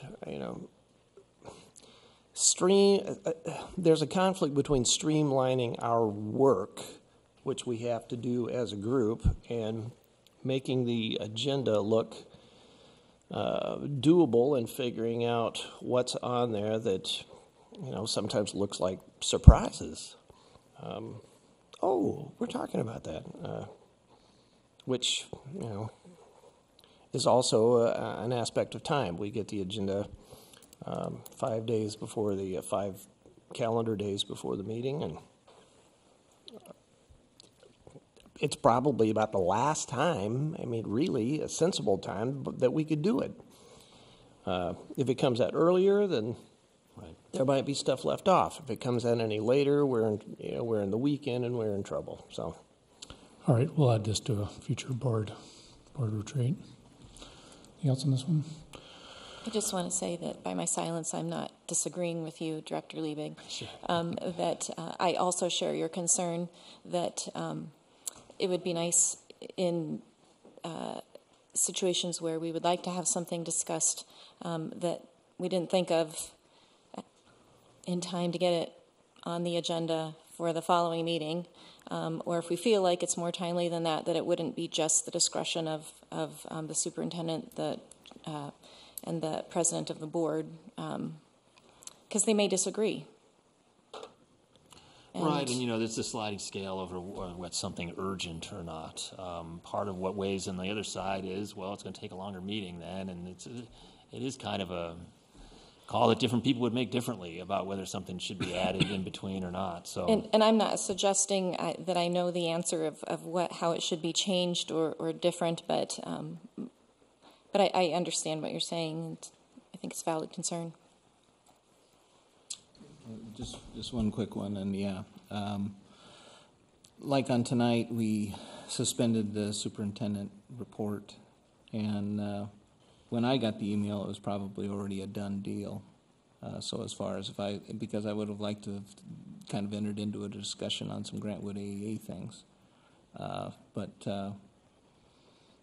if we've got the option to tell you, well, we want to try and cancel it. I don't know if there's something else, because we don't all check. I know for myself, I don't check my email, but like going to the mailbox once a day and that. So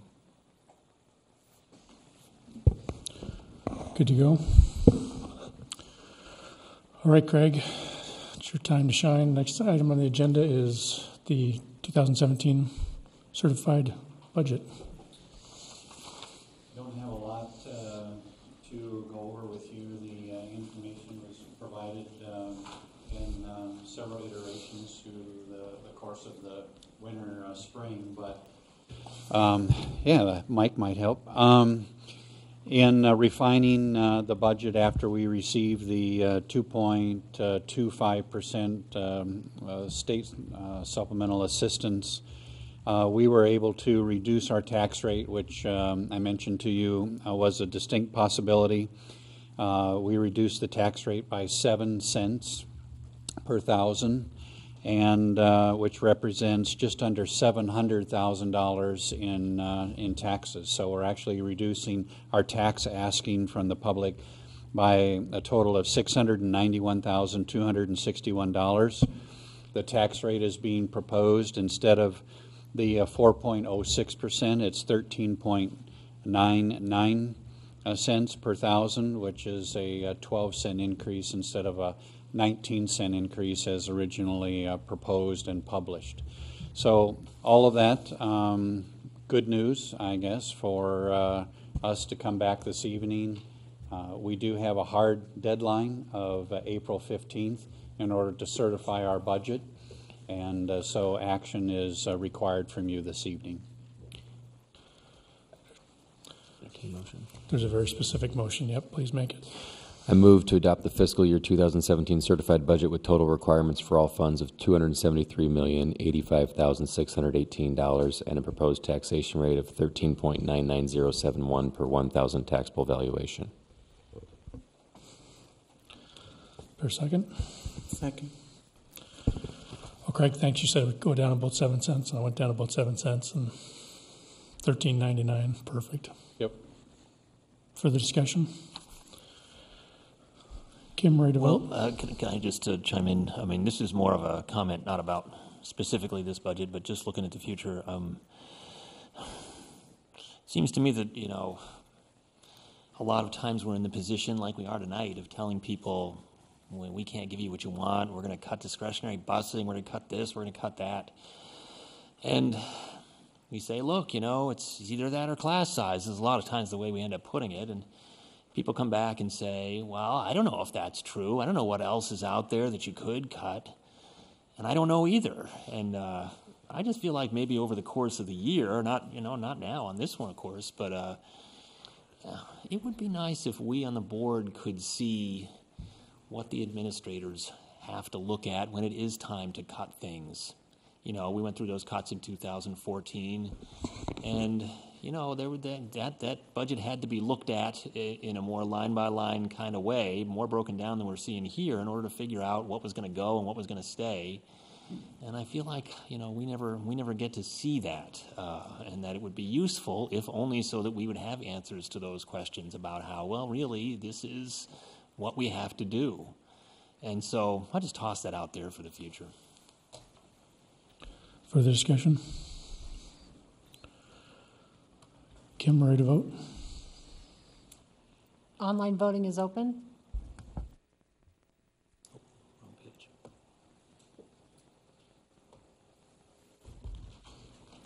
All votes have been cast and the motion carries with all directors voting in favor.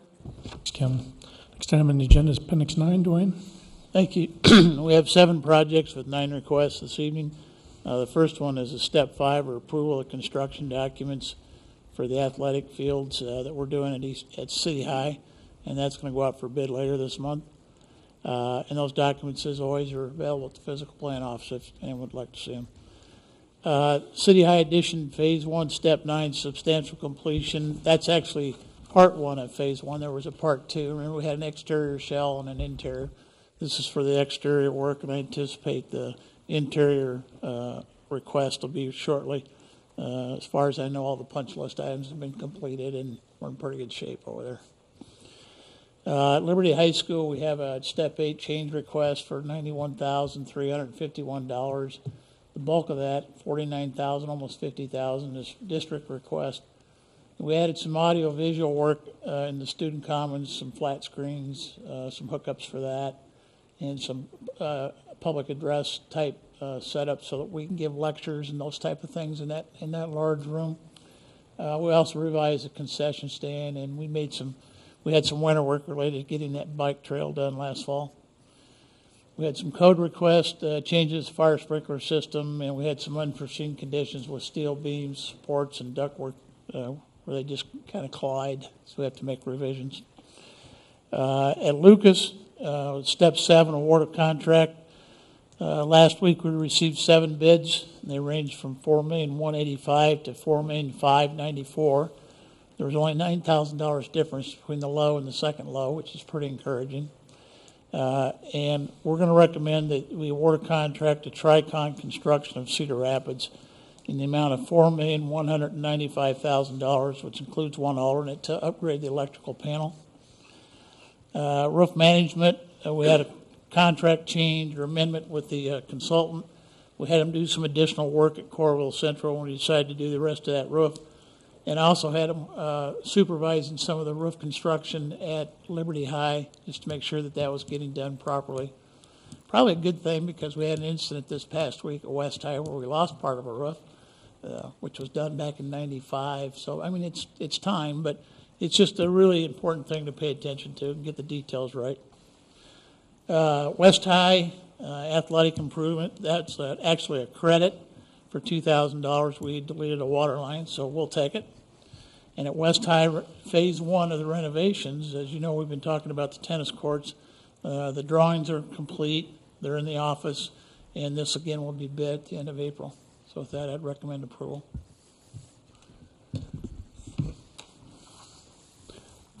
I move that we approve the Appendix 9 items as presented.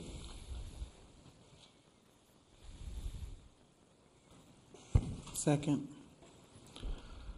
I have a question, if I may. So on the West High tennis courts, it says the description is 6 tennis courts, but do I understand correctly that we've still asked for an alternate bid that would include 8? There's actually 3 different alternates for 3 different configurations. The base plan is for 6 courts, but then we have an alternate for 8 courts. We also have an alternate for adding lights to the 6 courts or lights to the 8 courts, and there's an alternate to use asphalt or concrete for the base. So there's quite a few of them we'll have to consider. But I'm sure we'll be able to get it in under budget. That one's going to be an interesting one, no doubt. Yeah, I guess I didn't hear about the loss of the roof at West. Can you explain it, give us a little more info on that? Oh, sure. There's a section of the school that's immediately to the north of what we call the 9th grade center. And there's like 8 classrooms in that section, maybe 9. And it was built in 1995. The wind came directly out of the west, northwest, really kind of open there. There's nothing sheltering that building to the northwest. And we had some 70 mile an hour winds 2 weekends back. And what happened was, it's like a lift. Over time, the adhesive between the rubber and the insulation, I think it started to kind of go bad. And when the wind hit that, it was like an airplane wing, and it actually lifted the rubber off the roof. And it was making some noise on a Monday morning, so our custodian rightfully went up there to see what was going on. He said that roof, that membrane was 5 to 6 feet off the deck. So it was kind of billowing up and down. We actually went up there and put plastic bags full of water. You know, they weigh like 200 pounds a piece. They're like 40-gallon bags. And we maybe covered half the roof, and a couple days later, it's still going up. So we added some more. It also damaged some roof drains. And it just needs to be replaced. So we've got a plan in place to do that in April. April 21st or 22nd, we're out of school that day, and then the following Saturday. And Steve and I have made a request to, or Steve has, to the Area Education Agency to get emergency declaration so we can do that without a competitive bid and just get it done.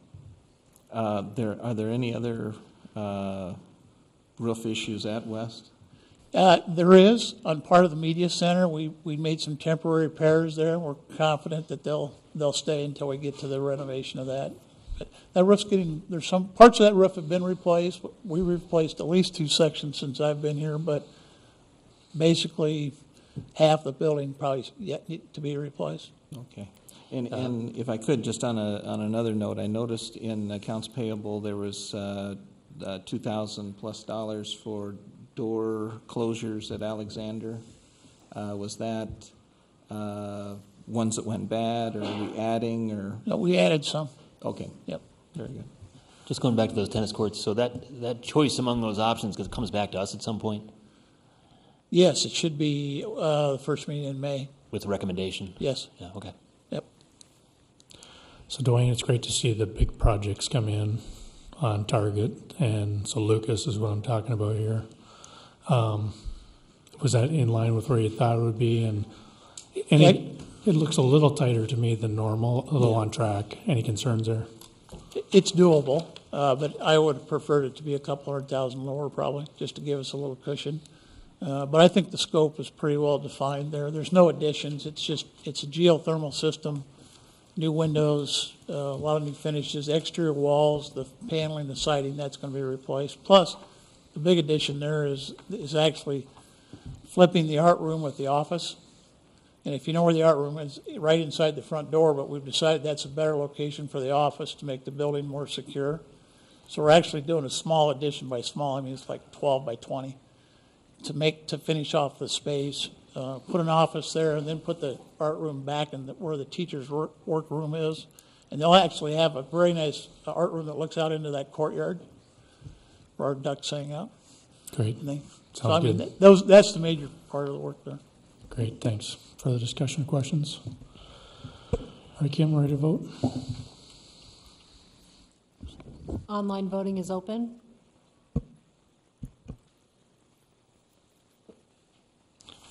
All votes have been cast, and the motion carries with all directors voting in favor. Thanks, Kim. Next item is items withdrawn from consent. Phil?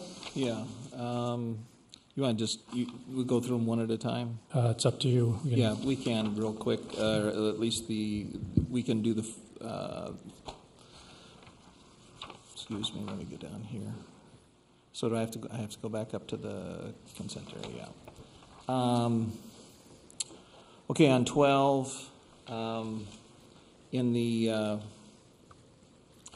our committee,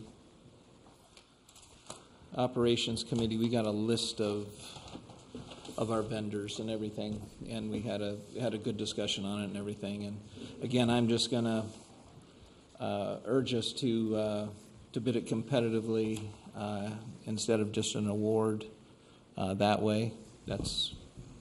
I know I'm plowing the same ground, but I'm just putting that out there. You're talking about number 12. Yes, on number 12, it's the HVAC commissioning. At our operations committee, and anyone who is interested can go to that report, and Dwayne provided us with a list of all of our firms.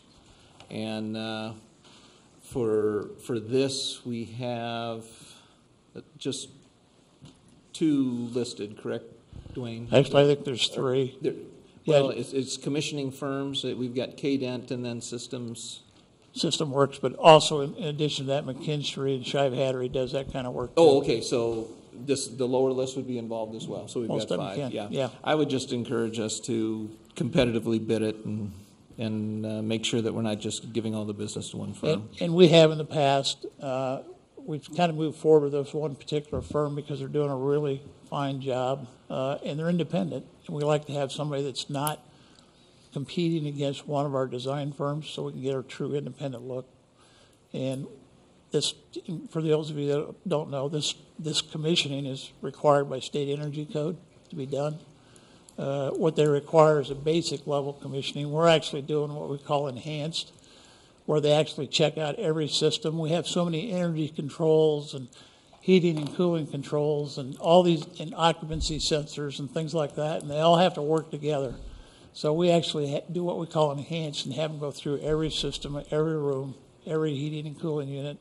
So it is a little more expensive, but we had an issue, frankly, when I got here, Borlaug, it just wasn't working the way it's supposed to. And this kind of ensures that we're getting what we're paying for and that the building works. And what was the vendor that did Borlaug? Honestly, I don't know who did the commissioning on that. It was already done when I got here. No, I understand, but I think it's important that we have that present when we're going forward. And to be honest with you, I don't know if it was in place in the energy code when that was done. Right. Okay. Agreed, but nevertheless, right. the problem was there, and we had to incur it. If we could, I think you've got it. I understand. Truth be known, I don't think it was commissioned. Excuse me. Truth be known, I don't believe that there was any commissioning done at that building. Right. I agree with you. Yeah. We've learned from experience. This is pretty good value. So, all right, next one. Or do you want to do a motion or next, whatever? Move that we approve this or go forward with this. Number 12. Is there a second? Second.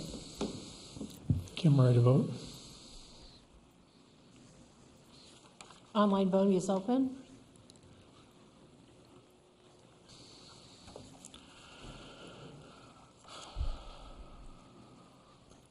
All votes have been cast, and the motion carries with all directors voting in favor. All right, 13, maybe 13, 14. 13, 14 together. This and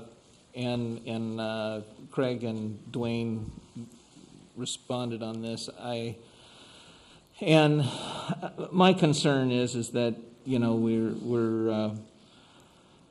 we spent some money with Shive Hattery to get a construction standard very early on, and we have design firms and architects that specify the materials we're going to use, and they're supposed to be guaranteed 100-year products. And we have contractors that come in and are supposed to put in what the architects recommend, and we're supposed to follow up and make sure that they do it. And I know the schools that we built house everyone's most prized possession, their students. And that, but it just seems to me that it's kind of an extra cost that when you're talking about do we really need that? I mean, we're inspecting welds and bolted structural components. I mean, those should have been put in excess of you know, what is necessary. And I mean, we're building schools on flat ground. We're not building bridges over raging rivers or nuclear power plants. And I just wonder if, you know, we really have to have that level of testing. Well, I assume you want my opinion. Right. Well, I think we do. And the reason is they do design to a certain level in specifications.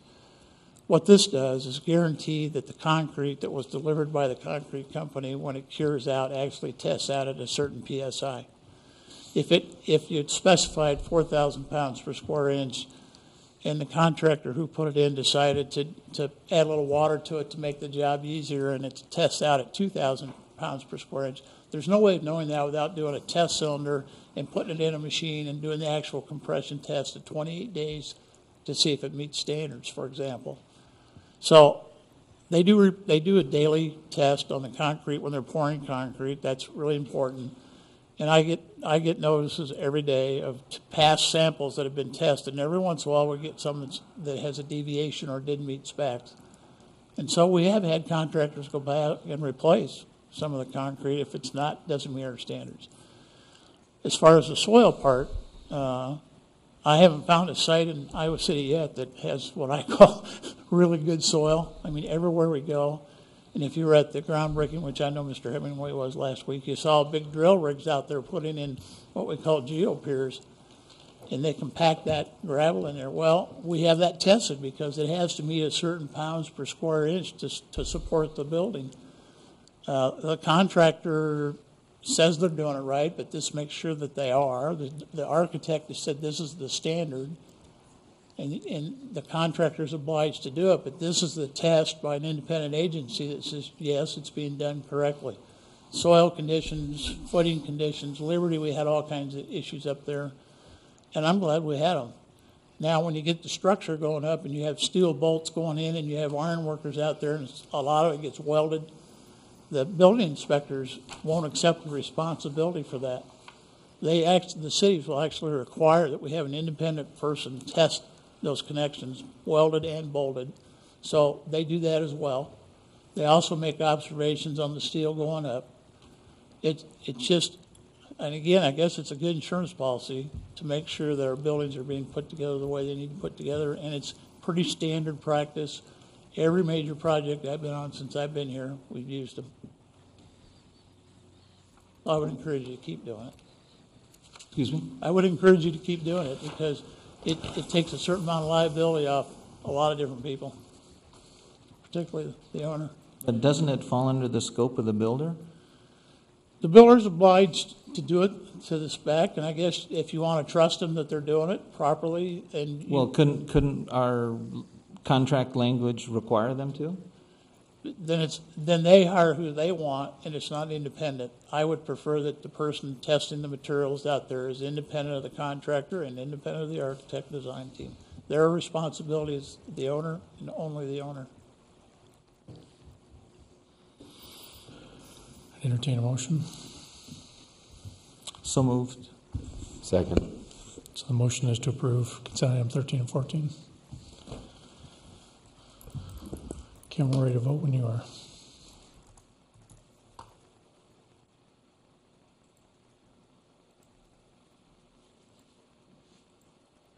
Online voting is open.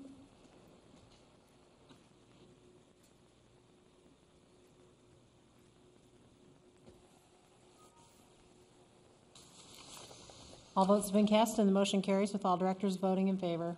All right, last item on the agenda is agenda setting, 26th. I think a few of these items we need to get in the right area. So, Tom, I'm checking integrated pest management policy. We're sending that back to the IPM. we scratched the that. IPM committee. Yeah. So it won't happen next meeting. I think actually it should be ready to go. They actually put an ambitious schedule in place so that they'd be ready to go on the 26th. We still have. Yeah, we meet next Monday. Right, and I think we're. You can leave it on if you want to. Yeah, there was a request for approval of the policy at the next board meeting. If you're ready, great. If you're not, it'll be a quick topic. Yep. Okay. Just want to check on that one. Number 2, where it says academic achievement, is that to present the results of this year's Yes. assessments? Okay. That'd be under teaching and learning. A few things we need to get in the right spot, but Get that moved. I'd like to add superintendent evaluation, which I'm sure Steve will ask for closed session, unless we need an exempt session. So if we need an exempt session, Jim will let us know, right, depending on negotiations. That's the first priority. But if we don't need that, I'd like to do superintendent evaluation. We also have a closed session that we'd like to propose prior to that regarding property. As we're moving forward in the North Corridor, one of the things that we still have to deal with is a property swap issue on the Scanlon property. And so we hope to have that firmed up and ready for you. So you want that next meeting? Well, we better do that first then. We would need to do that. We need to do that as soon as possible. We won't be ready next week, but hopefully by the 26th we'll be ready. So we won't do superintendent evaluation then if you need that? We need to do the property piece. Unfortunately, that's very timely right now. Okay. So that'd be 5:15? Yes. All right, anything else for the 26th? We'll have a work session, attendance zone. 26th, I wouldn't mind putting on an item about, and I don't know what the right label is, but you know, the letter that I'm going to discuss at the work session would, if there's any agreement with it, would entail possibly altering our kind of plan for what order we're going to do things in and when. And if there is sentiment for it, it seems like that's something that we'd probably want to do at a board meeting and not just at a work session, because we're really making a decision about changing a course, you know. And so it seems like it might make sense to put an item on the agenda if we need it for that purpose. So a tentative item called attendance zones? I mean, does that cover the territory of, you know, we've got this plan to do things in certain order, and if we're going to rearrange the plan, it's more than just attendance zones. It's the facilities master plan. It's kind of the schedule of it's a topic what we hope to achieve. later after the work session. Maybe, there you go. But yeah, but you get the idea. Stated the intent. Yeah, that's anybody misaligned to that? It's fine. Got it. Do we want to, or is it we just want to put it off, revisit the conflict of interest thing at the next meeting, or just want to wait? Well, we decide in the work session. I think we can keep it on deck or in the parking lot.